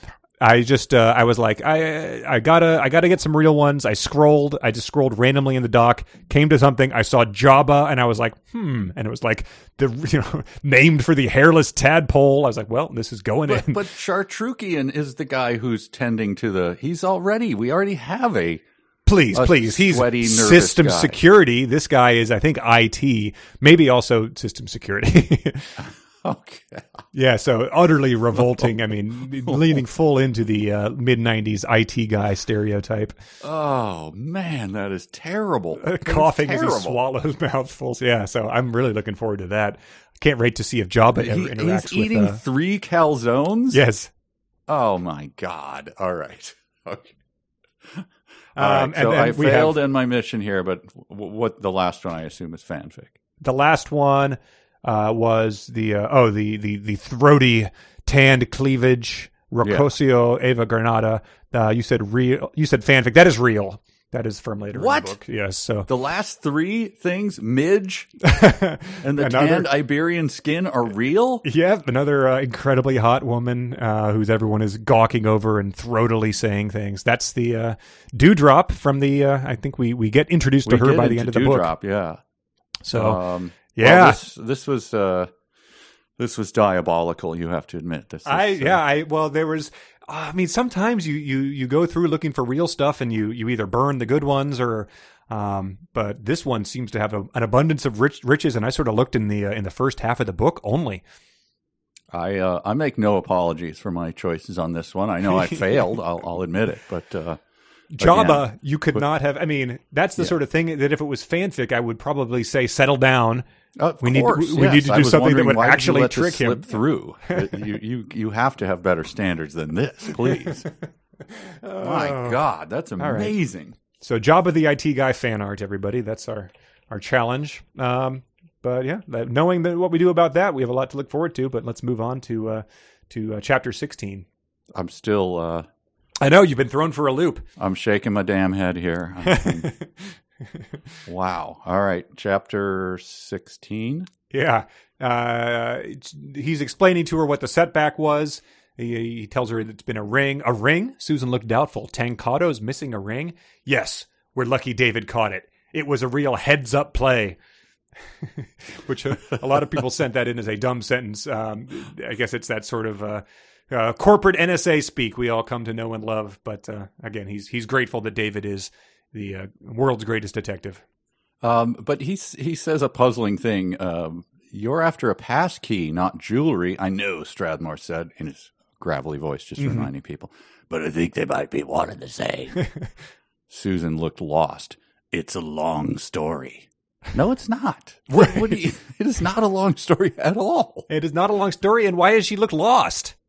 She's a genius. Well, her IQ sometimes gets in the way, I feel like. The computer just starts to scan in the wrong places. It's like how, the Beautiful Mind guy, he would have trouble with, day-to-day relationships because he was always one step ahead. She has trouble with, understanding things that she should understand because of her IQ. It just gets in the way. Right. It's a blessing and a curse. Well, I guess a curse, really, mostly. There's a great thing in the... I'm a big fan of the Sherlock Holmes BBC from the 80s and I guess 90s too. He's so smart. I forget I can't remember the actor's name. He's so good. But in order to prove that he's human at times, he does a thing where he just does a fake smile just to show people that I'm human. And it's obviously not felt at all. He just does a thing where he raises the corners of his mouth, and it's very funny. Like his eyes are not involved at all. It's like, I'm human, just reminding you that that's what Susan must be like all the time because of her That's her tight smile, I guess. Versus yes, her mind is working at all times. But Strathmore here at the beginning, taking a swipe at Spain, right? Yes. He says, why not? Spain isn't exactly the encryption capital of the world. Yes. Nobody would have any idea what the letters meant. Right. Bunch of Spaniards stumbling around, stepping on their own feet. Idiots. Yeah, he has it out for Spain's encryption talent and the Electronic Frontier Foundation. But even if it was the encryption capital of the world, he looked at the letters, but it was a dying guy like waving it in his face and blathering. Like what kind of a look at it is he going to get? Like if they did that in the encryption capital of the world, people immediately like interpret this as it's being thrust into their face. It's very stupid, is my point. It's very stupid. And then, so getting back to this thing I referenced earlier, he says, this is Strathmore, I think, no, the Canadian story was so absurd that the officer figured he was either in shock or senile, so he put the old guy in the back of his motorcycle to take him back to his hotel. And that's when he fell off and cracked his head and broke his wrist. His story was so absurd. Yeah, he described. Does this track at all? I don't. Yeah. This is not human behavior. What are you talking about? He lucidly described a fairly normal scenario. And so he's saying, look, he's saying in Spanish, I'm sorry, my Spanish is not that good, but this guy, as he was having a heart attack, took his ring off and handed it to me. I don't even know what you're saying, sir. I don't even understand the words that are coming out of your mouth. Okay, Pops. Yeah. Yes. What? I mean, even if your immediate thought was not, there's probably a world-class encryption algorithm embedded in this ring, you would think like, he probably wanted his children to have that. His wife, who meant the world to him. He wanted to make sure that we got, something like that. Right. He's a Japanese guy. His father was, in WW2 and was one of the last guys on the island. And so he gave him this ring and he just wanted, what could he do? He said, please give this to my wife. That's not absurd at all. Right, I don't understand this plot point. Yeah. But I also liked the thing that they watched that their instinct was he's either in shock or senile. So, what do? Your elderly grandfather is like wandering the old folks home at night. He's out of his room. He doesn't know where he is because he's senile or has dementia. Do you calmly take him by the hand and lead him back to his room, or do you ask him to hold on the back of a motorcycle as you drive him to his hotel? And he promptly falls off and break his wrist. It's like the biggest negligence of duty that I've ever heard of. Hilariously, the guy, as it turns out, I mean, we're getting ahead, but he's 63 years old or something. Right, yes. And so senile? I mean, he's... Yeah, younger than both of my parents. He's just a guy. Right, he's like, we learned that he's, gainfully employed and sort of famous, actually. Sort of famous, so he's holding down a job and writing a national column. So it's hilarious. In fact, he's rather funny and sharp-tongued, as we'll get to. But yes. Oh man, but yeah, so it's hilarious. I also like that they Strathmore is almost losing patience with Susan as they describe, it's the lettering. It's not Japanese. He said it was, Roman lettering, but he said it looked like a cat had gotten loose on a typewriter. And Susan is hearing this, and evidently she's sitting there like drooling and going, duh. He goes, Susan, it's crystal clear. Tancado engraved the Digital Fortress passkey on his ring. So he's just explaining. He's telling, not showing. He engraved the Digital Fortress passkey on his ring. Gold is durable. Whether he's sleeping, showering, eating, the passkey would always be with him, ready at a moment's notice for instant publication. I mean, I liked that they threw in gold is durable there, as if we were being like, but it would dissolve in the shower, Right. And also, I can't. Some of my friends are able to do the thing where they have maybe a platinum or a steel ring and they can pop open a beer with it. And you can't do that with a gold ring because it is not super durable. It's not nearly as durable as it would damage it immediately. It's pretty soft. God. But the thing that made me laugh about that was the ad for gold. It suddenly sounded like one of those hair replacement commercials. Like whether he's sleeping, showering, eating, Yes. he's good to go with his new gold ring. Like, why do you have to? It's a thing that cracked us up for years. Bridget and I would, get a package of crackers, and on the back it would say, at the park, at home, on the go. Like, why do the crackers have to tell me where I can take my crackers? Yeah, the power of suggestion. How crackers I guess. work. I'll take them in the shower if I want. I mean, I understand that they're probably not optimal place to eat crackers, but I'll do what I want with my crackers. Maybe 5 years ago, the Nats radio broadcasts were running. They had a prominent ad campaign for Cholula, where they would just run that ad probably every 3 innings or so with the iconic wooden cap. And they would say, put it on, these various foods, like you were just saying. And one of the ones they always suggested was popcorn. Sprinkle his hot sauce on your popcorn. I was like, you hear it enough, and I'm like, I guess I'm going to try that. Like, that's so insane that, like, maybe it will be good. I don't think I ever did, but, so maybe that's what they were going for with crackers. No one thought to eat them in the park until they suggested it. Sleeping, showering, eating. But then Susan's reaction to it again, like you said, is she like, you need to shake that head, like get a restart on that 170 IQ. She looks dubious at him. On his finger? In the open like that? Are those two things the things that you think of? Your finger in the open like that? Like it's in the inside of his ring. Right. What are you talking about? What? That was my interpretation, right? It's on the inside. Like my ring has our initials and the wedding date engraved on the inside of it. I was assuming, that it's the one ring, right? You throw it in the fire, and then on the inside you can see letters. Like, what? Even if it was on the outside, if you had rings in the 5-point font that mine is in, not a single one of my friends or family members would have ever picked up on what was on the outside of my wedding ring. No. So I don't know. Susan seems like a real dumbass to me. Yes. I mean, she's hot. Don't get me wrong. I mean, maybe that's the twist. Yeah. Everyone is just treating her differently, deferring to her as she stumbles upward at this job because she's so hot. And then towards the end of this chapter, also we get he knew the only way we dare kill him is if we found North Dakota. Susan felt a chill. Of course, she whispered, Tancado. Which you just read as North Dakota. Yeah. So, what is he doing with this?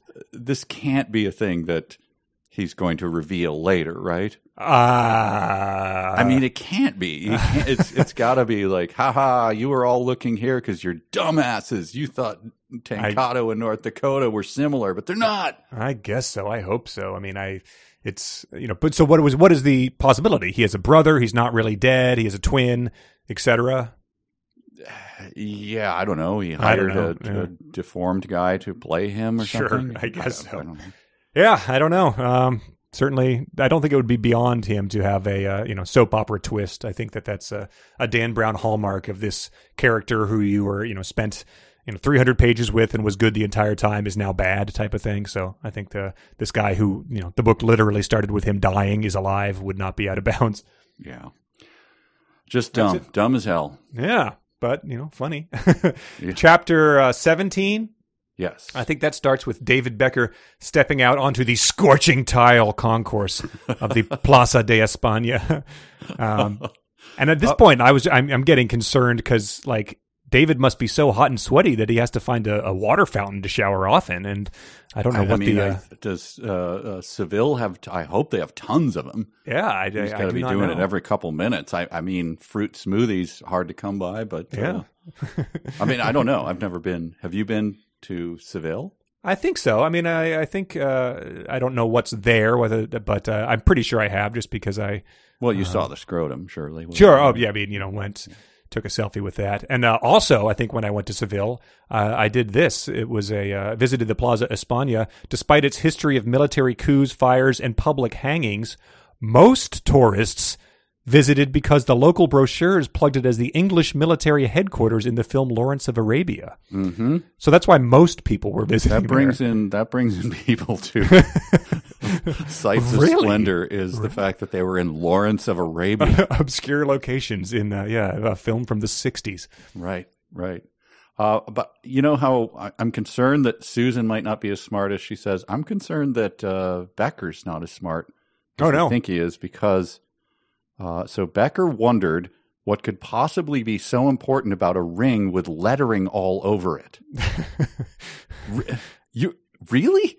You're being asked to get it by the head of the NSA, and you wonder what could possibly be so important? I mean, think about it for 3 seconds, and then go, oh, there's lettering, so it's a code, and we need it, and it's important. Right. What? He's a dumbass too, like an absolute dumbass. Yes, yeah. You don't understand what it is, but you must say something beyond my comprehension must hinge on retrieving this. If the it has national security in its name. Right. When like we they want me to break the code that the Germans are sending in their U-boats, which are sinking the supply ships that are bringing stuff to England. Like, okay, all right. What could possibly be so important in these codes? Like, that's the point. You don't know what it is. Exactly. Even if someone's family asked you to retrieve a ring, you'd just be like, well, there must be reason behind what I need to know. So, but it seems important to them, so you don't have to like puzzle out why. But also kind of a dumbass, because we get this. Strathmore had told Becker, use the 10,000 cash to buy the ring if you have to. I'll reimburse you. That's not necessary, Becker had replied. He'd intended to return the money anyway. So we have him getting the job because he needs the money, but then he's acting like it's a charity. Like he's going to be like, oh, please, NSA, you need this money more than I do. But also, how in the God's name does he know it's unnecessary when he hasn't made an offer to buy the ring yet? So he's like a triple dumbass. Yeah. Like, no, use the money. Use the money to buy the ring. Like, yes. No, that won't be necessary. No, it might cost 10 times what we gave you. Yeah, because it's very important. You might need 1,000 times that amount of money, and I'll wire you that, dumbass. Stop. Yeah. What are you talking about this at all for? It's fine. I'll just do DoorDash for 4 years when I get home to make it up for you. I mean, clearly, you're invested in destroying that EFF, so you're doing the public good. You need it more than I do. And he's, as he's screaming at him over the phone, like, no, use it. I can't hear you. My head is in a fountain right now. I can't. Oh, but yeah, he says he also refers to as an errand, which I didn't notice it had happened before. But flying to Spain in a private jet just stretches the definition of the word errand just slightly, right?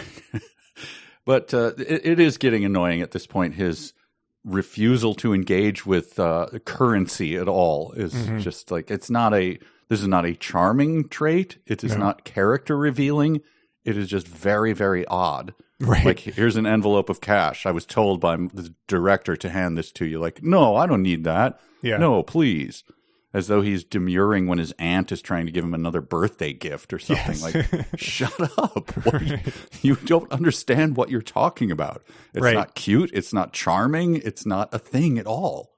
And it goes against his, he's always paying for the dinners when he and Susan go out, despite her protestation. So it's just, whatever the situation is, he's making the wrong choice when it comes to money. Right. I mean, those two, obviously, they'll need counseling if they ever get married or anything. Like, you two. They are going to get, I guess you meant if they ever follow through with the wedding, but they are engaged. So a lot of people go through that before the wedding actually happens. Right. I mean, a huge red flag for, I don't know if they're going to get married in a Roman Catholic church. They have to go through that the class, and someone has to put their stamp on it and say, yeah, you're good to go. But I would be going, no, I don't think you got a weird money thing going on. Exactly. It's not going to work out.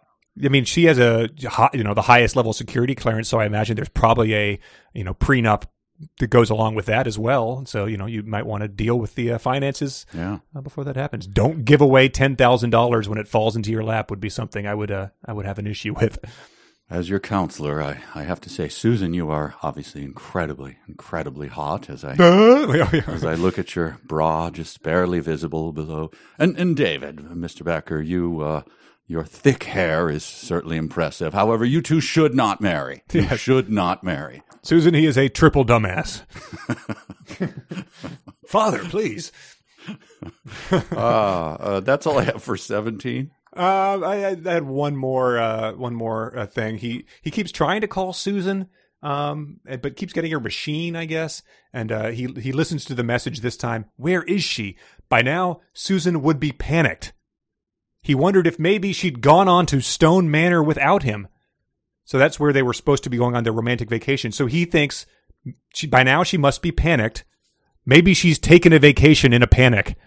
is his back-to-back sequential thoughts. But he had called her, right? When she was having she was moaning and thinking of him, and then he called. Yeah, in the morning, yep. And he didn't tell her where he was going. Yeah, right. I think because he could have, right? He figured that, it was her boss, so it was a matter of security. It's another stupid thing. It's dumb. And now he's trying to find a phone booth in the, you can't. You'll melt in that sun. Don't even try to make a call. Yeah, I wondered about that too, because it ends with saying David was too preoccupied to see the man in wire-rimmed glasses watching from across the street. So I don't know, how that guy is dealing with this, with the melting or the thing. Maybe he has a parasol, but we're left to puzzle about that. That's the main mystery that I have invested myself in so far. That is the dumbest thing in the world. You just have to imagine, like, which movie is he thinking of? Is it like the Indiana Jones guy with the wire rimmed that's what glasses? I thought. My first thought. Yes, 100%. Okay. All right. Maybe it's, the hottest day of the year. That's when, I think Do the Right Thing took place on, where everyone's AC is broken and everyone's irritated and angry. So that's got to be the... Right. I think Rear Window has that too. It's super hot. So they all have to have their windows open. Second Hitchcock reference of this broadcast. All right. Well, we can get... we're not all Riggs people. We have... we've conducted discreet internet searches about other stuff too. Chapter 18. Oh, yeah. Another brief one. I have a single note about this. Worthless chapter. I think we just go back to Numa, and it's basically the same thing. Yeah, he's waiting for the guy to call him back for his $20 million offer. Mm-hmm. Yeah, we did get one more, Ernest Cline's description of Japan. He says, although Japan was changing, Numataka had been trained in the old school. He lived by the code of Menboko, honor and face. Imperfection was not to be tolerated. If he hired a cripple, he would bring shame on his company. He had disposed of Tankado's resume without a glance. So that's, a little bit of backstory that I guess Tankado wanted to work there, but he was too invested in his honor to allow him to. And Numa checked his watch again. The American North Dakota should have called by now. So the Japanese businessman has no problem, Americans are weird. They call themselves North Dakota. Who am I to disparage their weird choices? Oh, man. Dumb. But yeah, moving on to chapter 19. We go back to the NSA. Chartrukian's back, baby. Yeah, so they're in the Nerf hoop room, but Chartrukian comes on over. And he's a nervous dude. Mm-hmm. Yeah. Chartrukian had his face pressed against the pane and was pounding fiercely, straining to see through. Yeah. You're fired, Chartrukian. Get your greasy mug off of our... Yeah, this is clearly the most secure place in the thing. If you're not invited in, we don't want you in. Knock it off. Banging against the one-way glass. This makes the upcoming Jabba look a little more dignified. It does, yes. Chartrukian. He has his pepperoni calzone in one hand, smearing it as he presses his face up. Before he comes in, though, I just want to touch on one more avoidable mistake. Sure. We get a little background of the triangle of David, Strathmore, and Susan. Could David be in danger? Strathmore shook his head. Nobody else knows the ring exists. That's why I sent David. I wanted to keep it that way. Curious spooks don't usually tail Spanish teachers. He's a professor, Susan corrected, immediately regretting the clarification. Every now and then, Susan got the feeling David wasn't good enough for the commander, that he somehow thought she could do better than a school teacher. And it's just come on, man. if you wanted to do that, you could have done that. You made him the head of a department at Georgetown University, prestigious private university. Like, again, you could make him have lost the Georgetown job and now having to be teaching at a community college. You could make him a noble high school Spanish teacher or a Teach for America guy. But, he's on the run for tenure and a lifetime gig doing this. It's so dumb. Well, why does it doesn't speak well of Strathmore that's his slam on him? Yeah, like, the guy that he hired to do this, the expert. So stupid. Then again, he only hired him because he spoke the language. So, but yeah, he's not. It's not like knocked up or something where he's like that guy. I mean, a slob. Yeah, no. Yeah, it's amazing because it's so easy to do that. You just look at it and it's anyway. Now Chartrukian here turns into Jerry Lewis around her. Here's an impression, or here's his description of her. Susan intimidated the hell out of him. Her mind worked on a different plane. I guess he's talking about when she couldn't understand why rings could possibly conceal information. She was unsettlingly beautiful. Is that a thing? That was something to try to think of, like who that would possibly be. Who's unsettlingly beautiful? I think someone, Melania Trump, that sort of like super made up type of voice where it's like, I know what she's going for, but like it doesn't, you protest too much kind of thing. Again, didn't we talk about it before with Julia Roberts walking down the stairs sure, and like, this is the best part of my day? That's what it's supposed to be, right? Like guys just going, jaws Phoebe falling Cates, down. Yeah, okay, unsettling. But and his words always seem to get jumbled around her. So you're a top hire at the NSA. You're part of the inner circle, and you walk into a room with an attractive woman and you go, Susan's unassuming air made it even worse. Right. Yeah. So he's, spilling coffee down his pants. He's like, and he's hitting his head on the corner of the refrigerator and bleeding all over and going, right. But it's not like she's, Jessica Rabbit, I think would be another, unsettlingly beautiful type of thing. But, at least Jessica Rabbit is like, laying it on thick, with her whole act. But, Susan is just sort of like, an unassuming air. It's not like she's, pushing him in his face or anything. Right. She's not like tracing a finger down the middle of her cleavage, and painting. Right. She's not tying putting a cherry stem with her tongue, right. Putting a finger on his bottom lip and like tracing around his. He's just walking into a room where they're talking about, retrieving a ring from Seville, and he's like, yeah, he squeezes his pepperoni calzone, and the cheese and pepperoni shoots out the top of it into his. Yeah,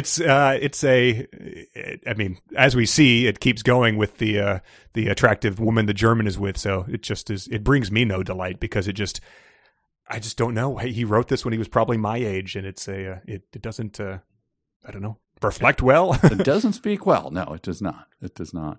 But it's a weird chapter because it hinges on Chartrukian not believing his director, or just being, it's just sort of a vague, like, well, I don't know. And he's telling him, no, we did that. It's fine. Go away.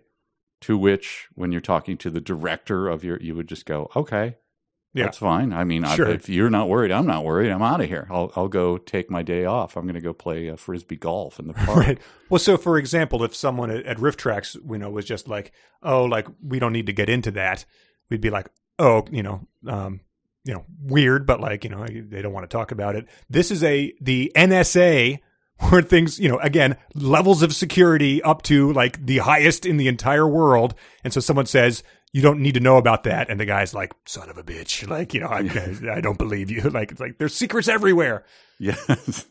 That's what we do. We traded it, and I'm telling you. And if I told you, like, okay, so I'll tell you, and now there's going to be a red dot on your head, and your head is going to explode against the wall. Right, exactly. So 100%. Do you really want to know more about this? Right. But it does get Chartrukian gets the chapter stinger for that. Yeah, it's there's some great as we had her. What was she pressing enter and sitting back and waiting earlier? Yes, we get some dramatic dialogue. So Chartrukian has just been sort of dressed down in front of the hot woman, and he's upset, so he's fuming. But when you're fuming about the cis-sec operation of the NSA, it comes out pretty funny. A diagnostic? My ass. What kind of looping function keeps 3 million processors busy for 16 hours? So he's just red-faced and balling his fist as he says that. Bemoaning looping functions. The oath Chartrukian had taken when he joined cis-sec began running through his head? He took an oath? I mean, that's possible. It seems probably illegal, but whatever. Sure, yeah. He had sworn to use his expertise, training, and instinct to protect the NSA's multi-billion-dollar investment. So there was a classroom of people, and like, hold up your right hand, put your left hand on this Bible. Chartrukian, do you swear to keep use your expertise, training, and instinct to protect translator? Yes. I swear it. Yeah. My God, I will jump in the jaws of a lion to protect this computer. All right, Chartrukian, you're on the team. So at the end of it, they don't even emphasize that it's like in the interest of national security. They emphasize the value of the investment. Yes. He's just talking about, look, we got this new computer. It's got a gig of memory in it. I'll jump on a grenade for that thing. Yeah, he puts his hand on the table. He's like, "You can take my pinky. That's how much I value this." He's G. Gordon Liddy holding his hand over the candle until his flesh roasts. That's my commitment to protecting this hard drive. So he ends the chapter with, "Your baby's in trouble, Commander," he grumbled. "You don't trust instinct? I'll get you proof." And then he pressed his greasy face against the window. Is that the last sentence of it? Because the last sentence of the thing. I'll get you proof. So I think right before that, defiantly, Chartrukian strode over to the terminal and fired up Translator's complete array of system assessment software. So, baby, if you wanted programmers defiantly firing up system assessment software, this is the book for you. Well, I wonder the times where he didn't do it defiantly. I wonder if you could tell, Yeah, exactly. Side-by-side pictures of him firing them up. Yeah. That should be a computer game in a bar. Like, can you spot the difference between Chartrukian firing up? I was messing around with some, music software the other day, and it responds to a key press in terms of like how hard a drum is hit or something like that. So like that could be, how emphatically he pressed Control Enter might be how defiant he was in his firing up. Hang on. I just got to brush off some of Jabba's pizza drippings here, and then but trust me, this is defiant. The way I'm doing it is defiant. I have to get some Windex and. I'm so glad we have Jabba to look forward to. Yes. And Midge, I can't wait for Midge. Yeah, right. Yeah, because those two things sort of assumed that you knew who she was. So are we gonna, what's your just based entirely on stereotypes about that name? Is Midge gonna match the other women in the book so far, or? I think Midge is going to show even more bra. I think she's going to be even hotter. Right. I mean, it's going to be like, if you thought Susan was hot. Right. He's just going to get a load of Midge. He's going to completely punt and just be like, I don't know. Midge looked exactly like Elle McPherson. Okay. So now she's Jabba's hitting on her. Let's move on. Chartrukian has to go from Susan to Midge, and his heart explodes as he walks into, He's already cut himself on every surface available when he talks to Susan, but then Midge is just off the charts. Beautiful. He's like the chef in Ratatouille when the rat was figuring out how to control him for the first time. Just limbs flailing and Oh, my God. Absurd. Yeah, it really is. Chapter 20 goes back to Becker in España. And my God, this is quite a bang. This chapter 20 opens with a bang. If you do you got it there in front of you? I think so, but you can go ahead. He goes to the hospital. Yes, he's in the hospital. The air smelled of urine. The lights at the far end were blown out, and the last 40 or 50 feet revealed nothing but muted silhouettes. Here are those muted silhouettes. A bleeding woman. He paints quite a picture. Mm-hmm. A young couple crying. A little girl praying. Becker reached the end of the darkened hall. The door to his left was slightly ajar, and he pushed it open. He's looking for a Canadian man. Yes.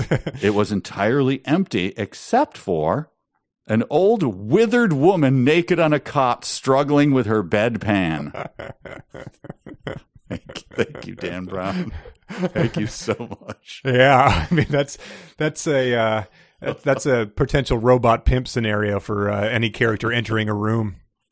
Oh, withered. The woman responds like, "I'm 97. I have no insurance. Jeez. Yeah, life well lived. My great grandkids were just here visiting me. Like, leave me alone." But yeah, I didn't invite you to come in and look at me. Yeah, so he goes to a hospital and starts barging into doors in this thing. He sees people coughing up blood, and his instinct is to just start like barging into these areas. Like, I don't know why this hospital's so bad, but that's all we get of the old woman, unfortunately. Yeah, unfortunately. But it's like Danny Torrance, like biking around the overlook here, like, seeing the bear suit guy and the old woman in the tub and stuff. But a bleeding woman. Any instinct to, get her help? Like, is anyone tending to her? She's just by herself bleeding. But he sort of walks past her like, "Good luck with that bleeding there, woman." Yeah. Are you in line?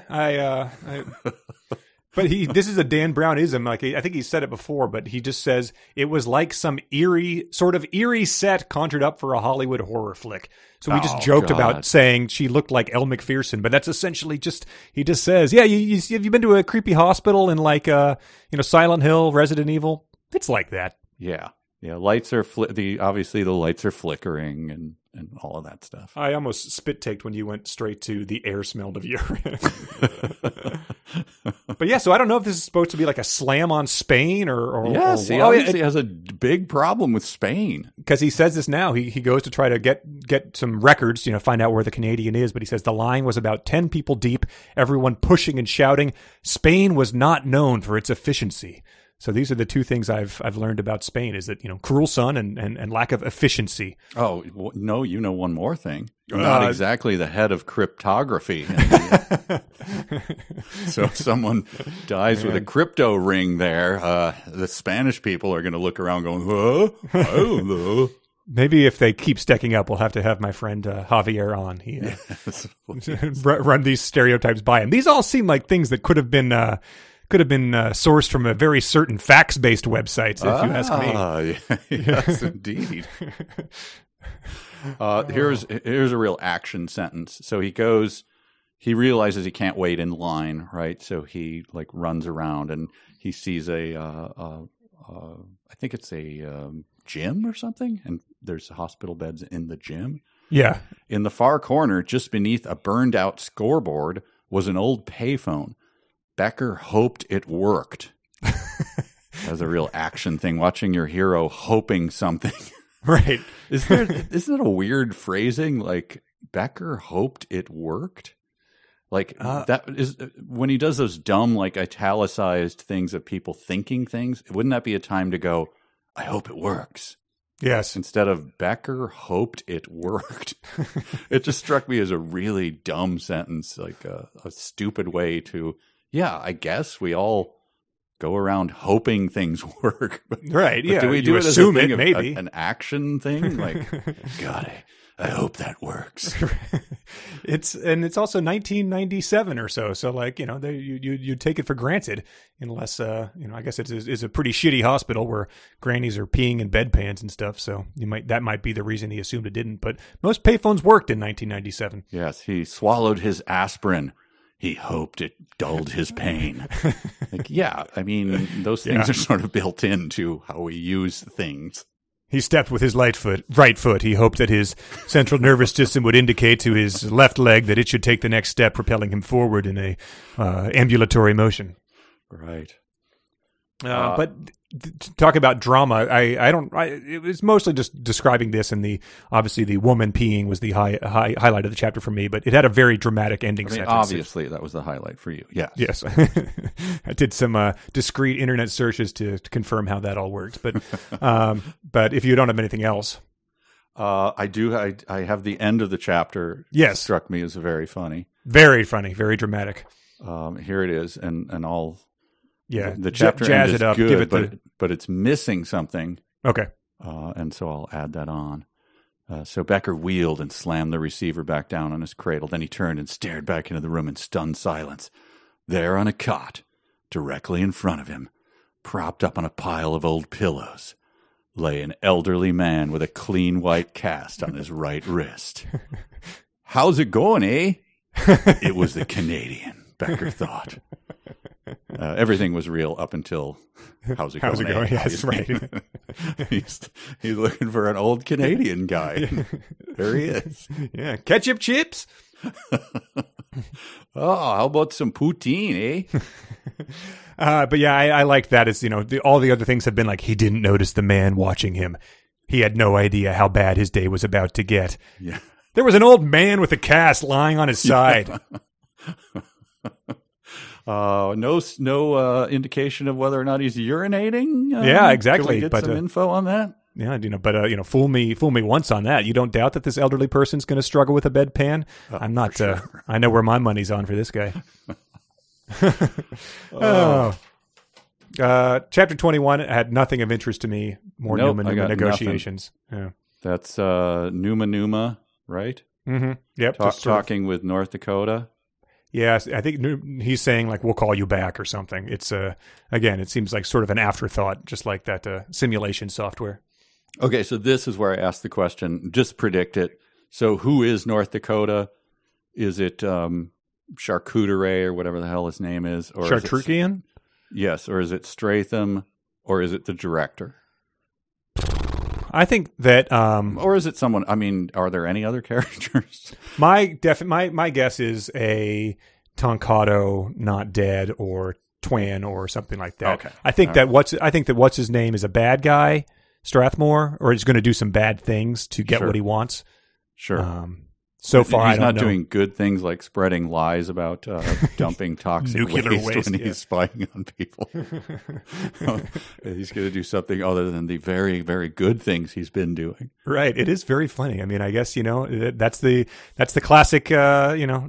Question is are these invasions of all this worth lives and stuff? So, but Dan Brown has not delved into the ethics of that type of situation yet. All he's done is say like, no, this is good. Take our word for it. We're also pretending we're dumping nuclear waste.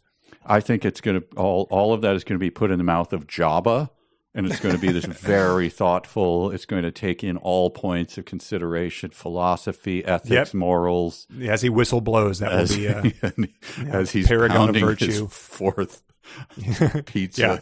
At the table of the UN as he's delivering a speech that triggers a standing ovation as he licked the Cheeto dust off his left pinky finger and then completed his diatribe.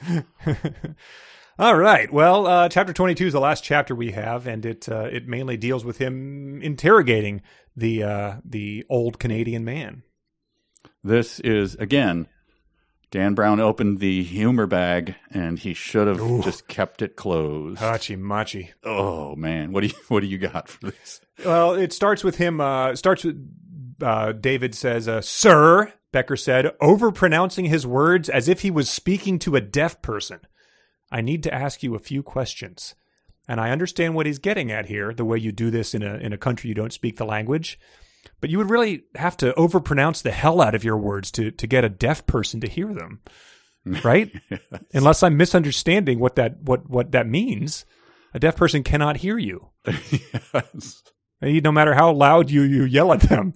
Like, don't do that. Don't go and just continue to get louder if the deaf person is signing at you that they cannot hear you. Yep, he's an ugly American from like a 70s movie or something. Like, yes. Sir...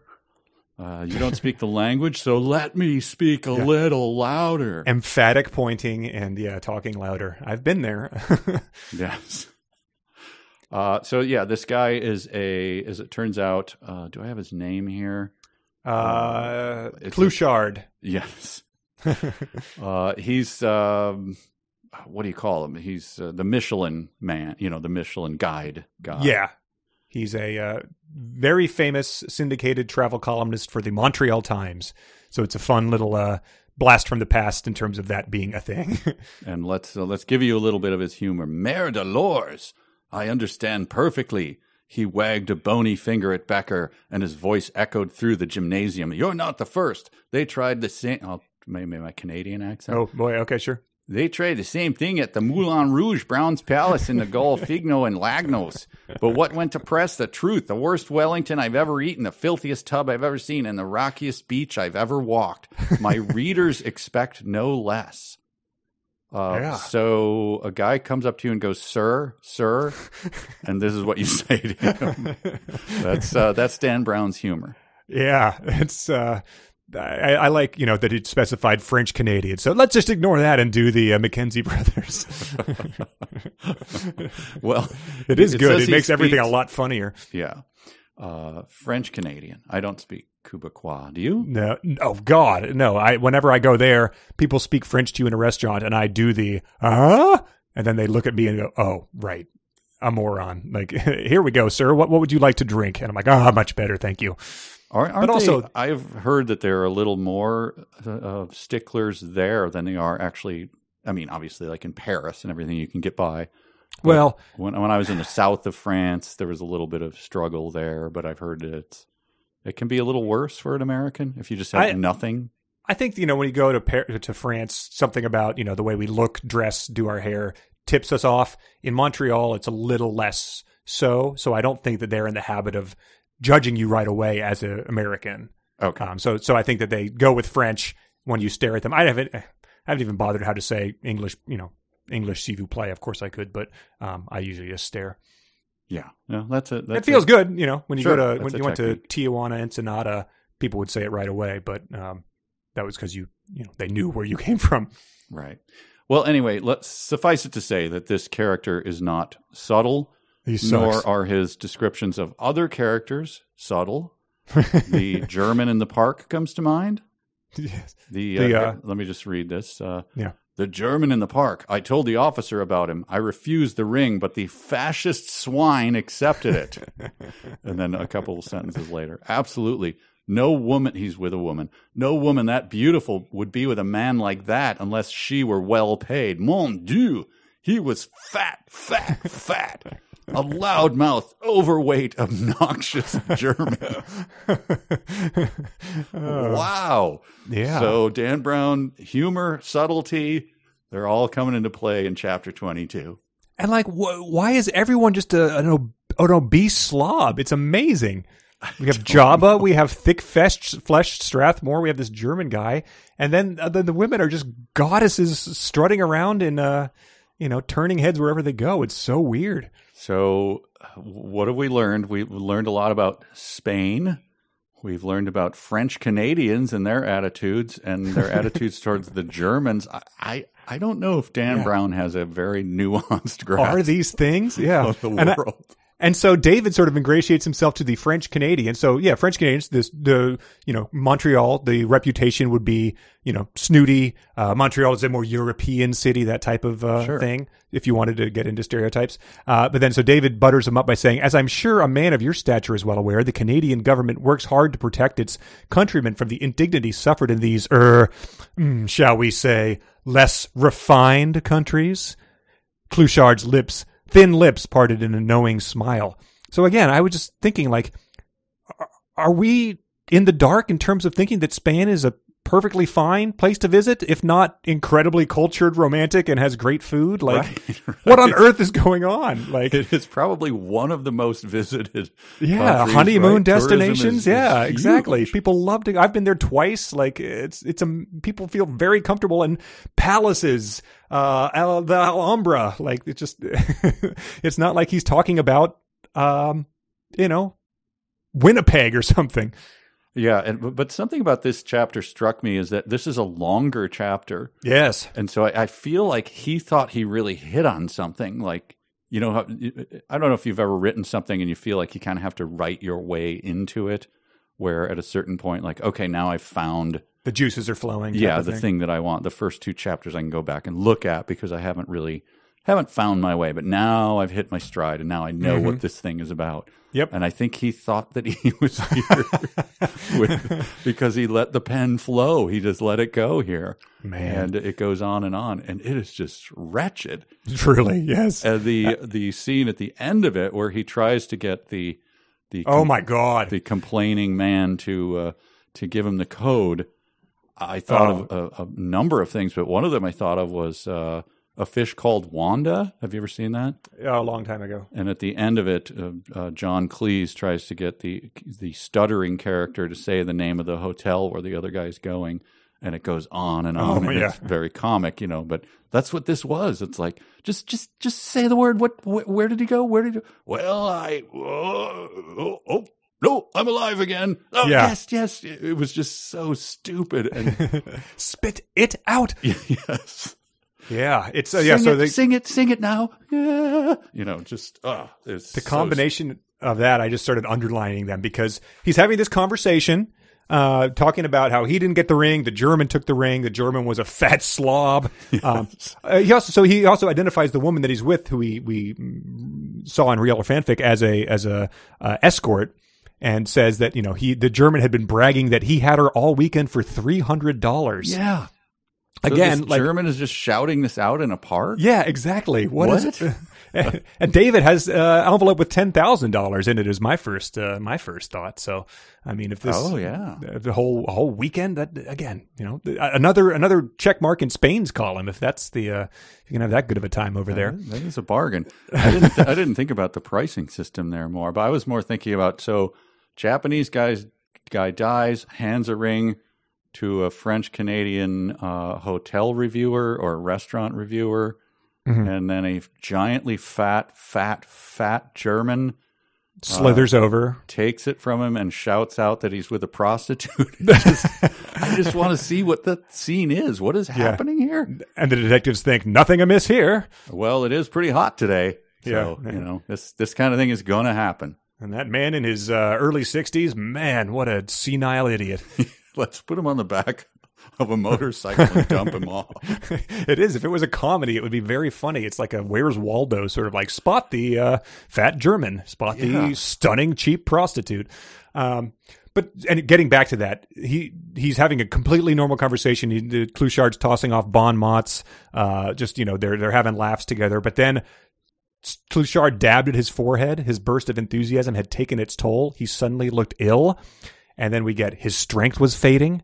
He was suddenly looking pale. Clouchard was fading fast. He's not fading fast. You're doling out this garbage, paragraph by paragraph. And then stay with me, old fella. But we know as people who have seen movies before, that something is, he's been poisoned or something. And so he's doing that, no, but you must know that yes. Oh, yeah. And a nurse starts approaching him to kick out David. And then it ends with him stammering, the German called the woman, like you just said, John Cleese, do what? Do drop. Oh. And so that's how it ends. As we learned that Dewdrop is the hooker that we're looking for. I used to do that to my kids when they were little to annoy them, to tell them that I'm dying. You're just messing around on the ground or whatever, wrestling, and then I go, you killed me. The money's in the. It's like slap my face. Dad, there's billions of dollars. And all you need to know is, and just do it for 10 minutes until they be screaming, stop it. Dad, tell me where the money is so I can return it to the NSA. Yes. I can't believe he actually used that. There's one it reminded me of my dad used to love the Pink Panther movies. There's one where there's a cross-dressing butler, the butler did it, and he's suspected, so he follows him, and it turns out that he does a drag act at a gay nightclub. Okay. And so he gets shot by the bad guys, and he comes into his dressing room, and he's still in his wig and everything, and Clouseau bends down. He's like, it was, yes, the exact same thing that's happening here. And then he goes down to listen to him, and the guy reaches up and kisses him, and that's his Oh my God. But that's what it reminded me of, just like a stupid comic the moment. Dumbest, broadest comedy. Yes. Wow. Oh man! All right. Well done, Dan Brown, for triggering those type of memories from that. Well, I think we have to move it along pretty quickly because we were hitting the old 2-hour mark. But we can do some dumb sentences, maybe a choice email or two. A sentence begins with a capital letter. A capital letter is a letter that's big. A capital letter is not a small letter. A capital letter. That's long, but what else are we going to do? We got some dumb sentences of the week, many of them submitted by our Patreon supporters over at patreon.com/372pages. Go on over there. You can listen to the rapidly descending into utter chaos and madness quarantine minis we've been posting. Mm-hmm. And to take part in getting every episode early and contests, etc. It's a lot of fun, and we appreciate everyone who does it. But here's the dumb sentences. Hail, this is from Zach. Hail arched a surprised eyebrow. Says it's short and sweet and posits the existence of sentient facial features. We had Matt and Curtis gave us Lieutenant looked offended in the way only a Spaniard can be offended. There we go. Yep. Lucas submitted on the wall, this is of the hospital, on the wall a basketball hoop hung limply from its backboard. If it's the basketball hoop and not the net that's limp, I'd like to know what material it's made of. Just he's mixing his metaphors there again. Mm-hmm. Khan submitted the lieutenant shocked you're not going to experience Seville. Braden submitted this one from the person with 170 IQ. A defective heart could kill him just like that. So I guess she's just her IQ is in the code breaking realm, but not the basic anatomy. George submitted. Yeah, he depended heavily on his computer while devising and revising his plans. I think that's with his system software. Brainstorm? Yes, Brainstorm. John submitted Solo El Escroto, which stands alone very well. Sure. Patrick submitted, whether he's sleeping, showering, or eating, the passkey would always be with him, ready at a moment's notice for instant publication. And he took a different exception to that. He'd less of an infomercial and more, except for that it was a ring. He was in the shower, and the thing standing in his way would be not being at a terminal and being wet or being asleep. Right. So it's, pretty damn dumb. This is from Narum. It appeared, as usual, that he had found favor with the Shikagosan, the 7 deities of good luck.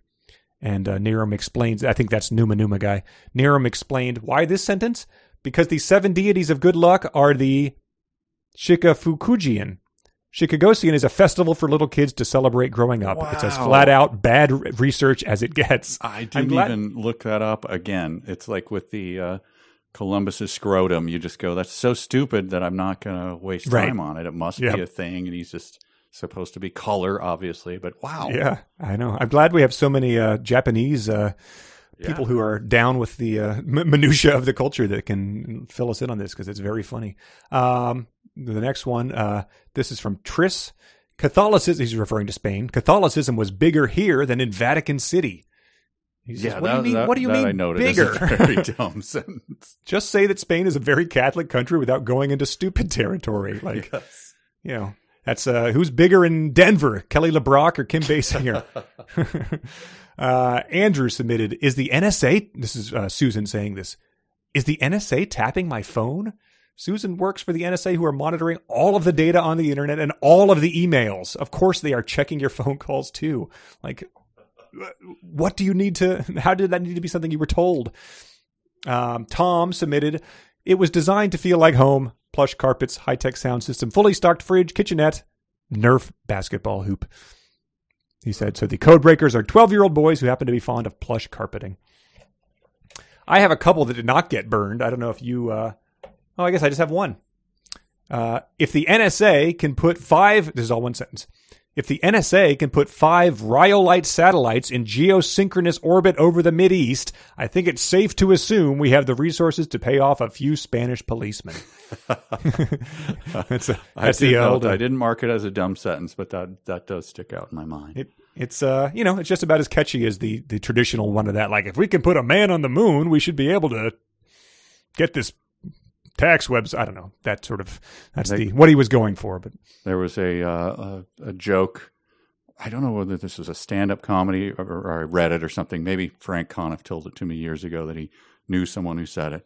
They can kill the Kennedys. Why can't they make a decent cup of coffee? Or something like that. Just an absurdity. Royal they. Yeah. So my dumb sentences got burned. Okay. Well, then but we had plenty of them. We're good. Oh man, yeah. This was it's riches. Like after Shadow Moon, it's just so nice to be able to delve into a book that has treats like that around every corner. And indeed. But let's do some quick emails. We're going to the party. We're going to the game. We're going to the disco. We're going to cruise out, man. What do you got? Oh, we got a lot of good ones, so maybe we'll have to do some other ones later. We got Daniel, who wrote in and saying that in his UK copy of the book, the reference to Estee Lauder had been removed. What? Yep. It was just, it had her just completely not there. So he thought maybe it was a product placement restriction or something like that. But, yeah, has to be. Like the Kinks Lola was censored because it mentioned Coca-Cola, not because it was about a transvestite. Yeah. Wow. That's bizarre. Mm-hmm. Dustin wrote in, said, I couldn't find a free ebook version of Digital Fortress on the library app, so I settled for the audiobook. I was very confused when I started listening to this last podcast because it turns out the bulk of the horniness has been edited out of the audiobook. What? No descriptions of firm breasts and flat stomachs, no creepy security guards ogling her legs, no drinking fountain baths or celebratory bagels. In fact, what I listened to wasn't great, but I wasn't sure you would get enough to make fun of. Turns out the editing the book should have had was saved for the audiobook. It's still bad though. Was it done years later and like cooler minds prevailed? Like we obviously can't release this garbage. Yeah, that's a really good question. It could have been after, this was before his biggest bestseller. So maybe they took it out since I don't feel like that was in the Da Vinci Code, all the horniness. Maybe they said, we don't want you to see this Dan Brown. Yeah. This is our new Dan Brown 2.0, who's not a horny weirdo. But Jennifer had a succinct, definite description. This whole book describing sex or Susan is basically just the Oh Yeah song by Yellow from Ferris Bueller. And that is sunglasses being tilted down. Yep. Yeah. Mike weighed in. A lot of our listeners have started getting ads for the Dan Brown Masterclass in their, I think, Facebook and Instagram feeds. I've gotten them myself. What? Does he host some sort of live? Masterclasses are like, I think a lot of people have done, music production or speech writing, comedy. Of course, yeah. But Mike had a subscription, I guess, so he watched a few of them. He said, I watched the first few masterclass lessons. Be on the lookout for Dan's 3 C's: the contract, the crucible, and the clock.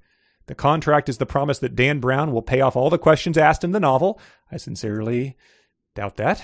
The crucible is especially since our questions are mostly about Vichyssoise and stuff like that. Yes. The crucible is the hero just can't walk away. She or he needs no way out but to solve the problem. Yep. And the clock head in a fountain. Got to do it. Yep. And the clock makes the hero solve it quickly. So see how well he pays those off in Digital Fortress. Hint, not well.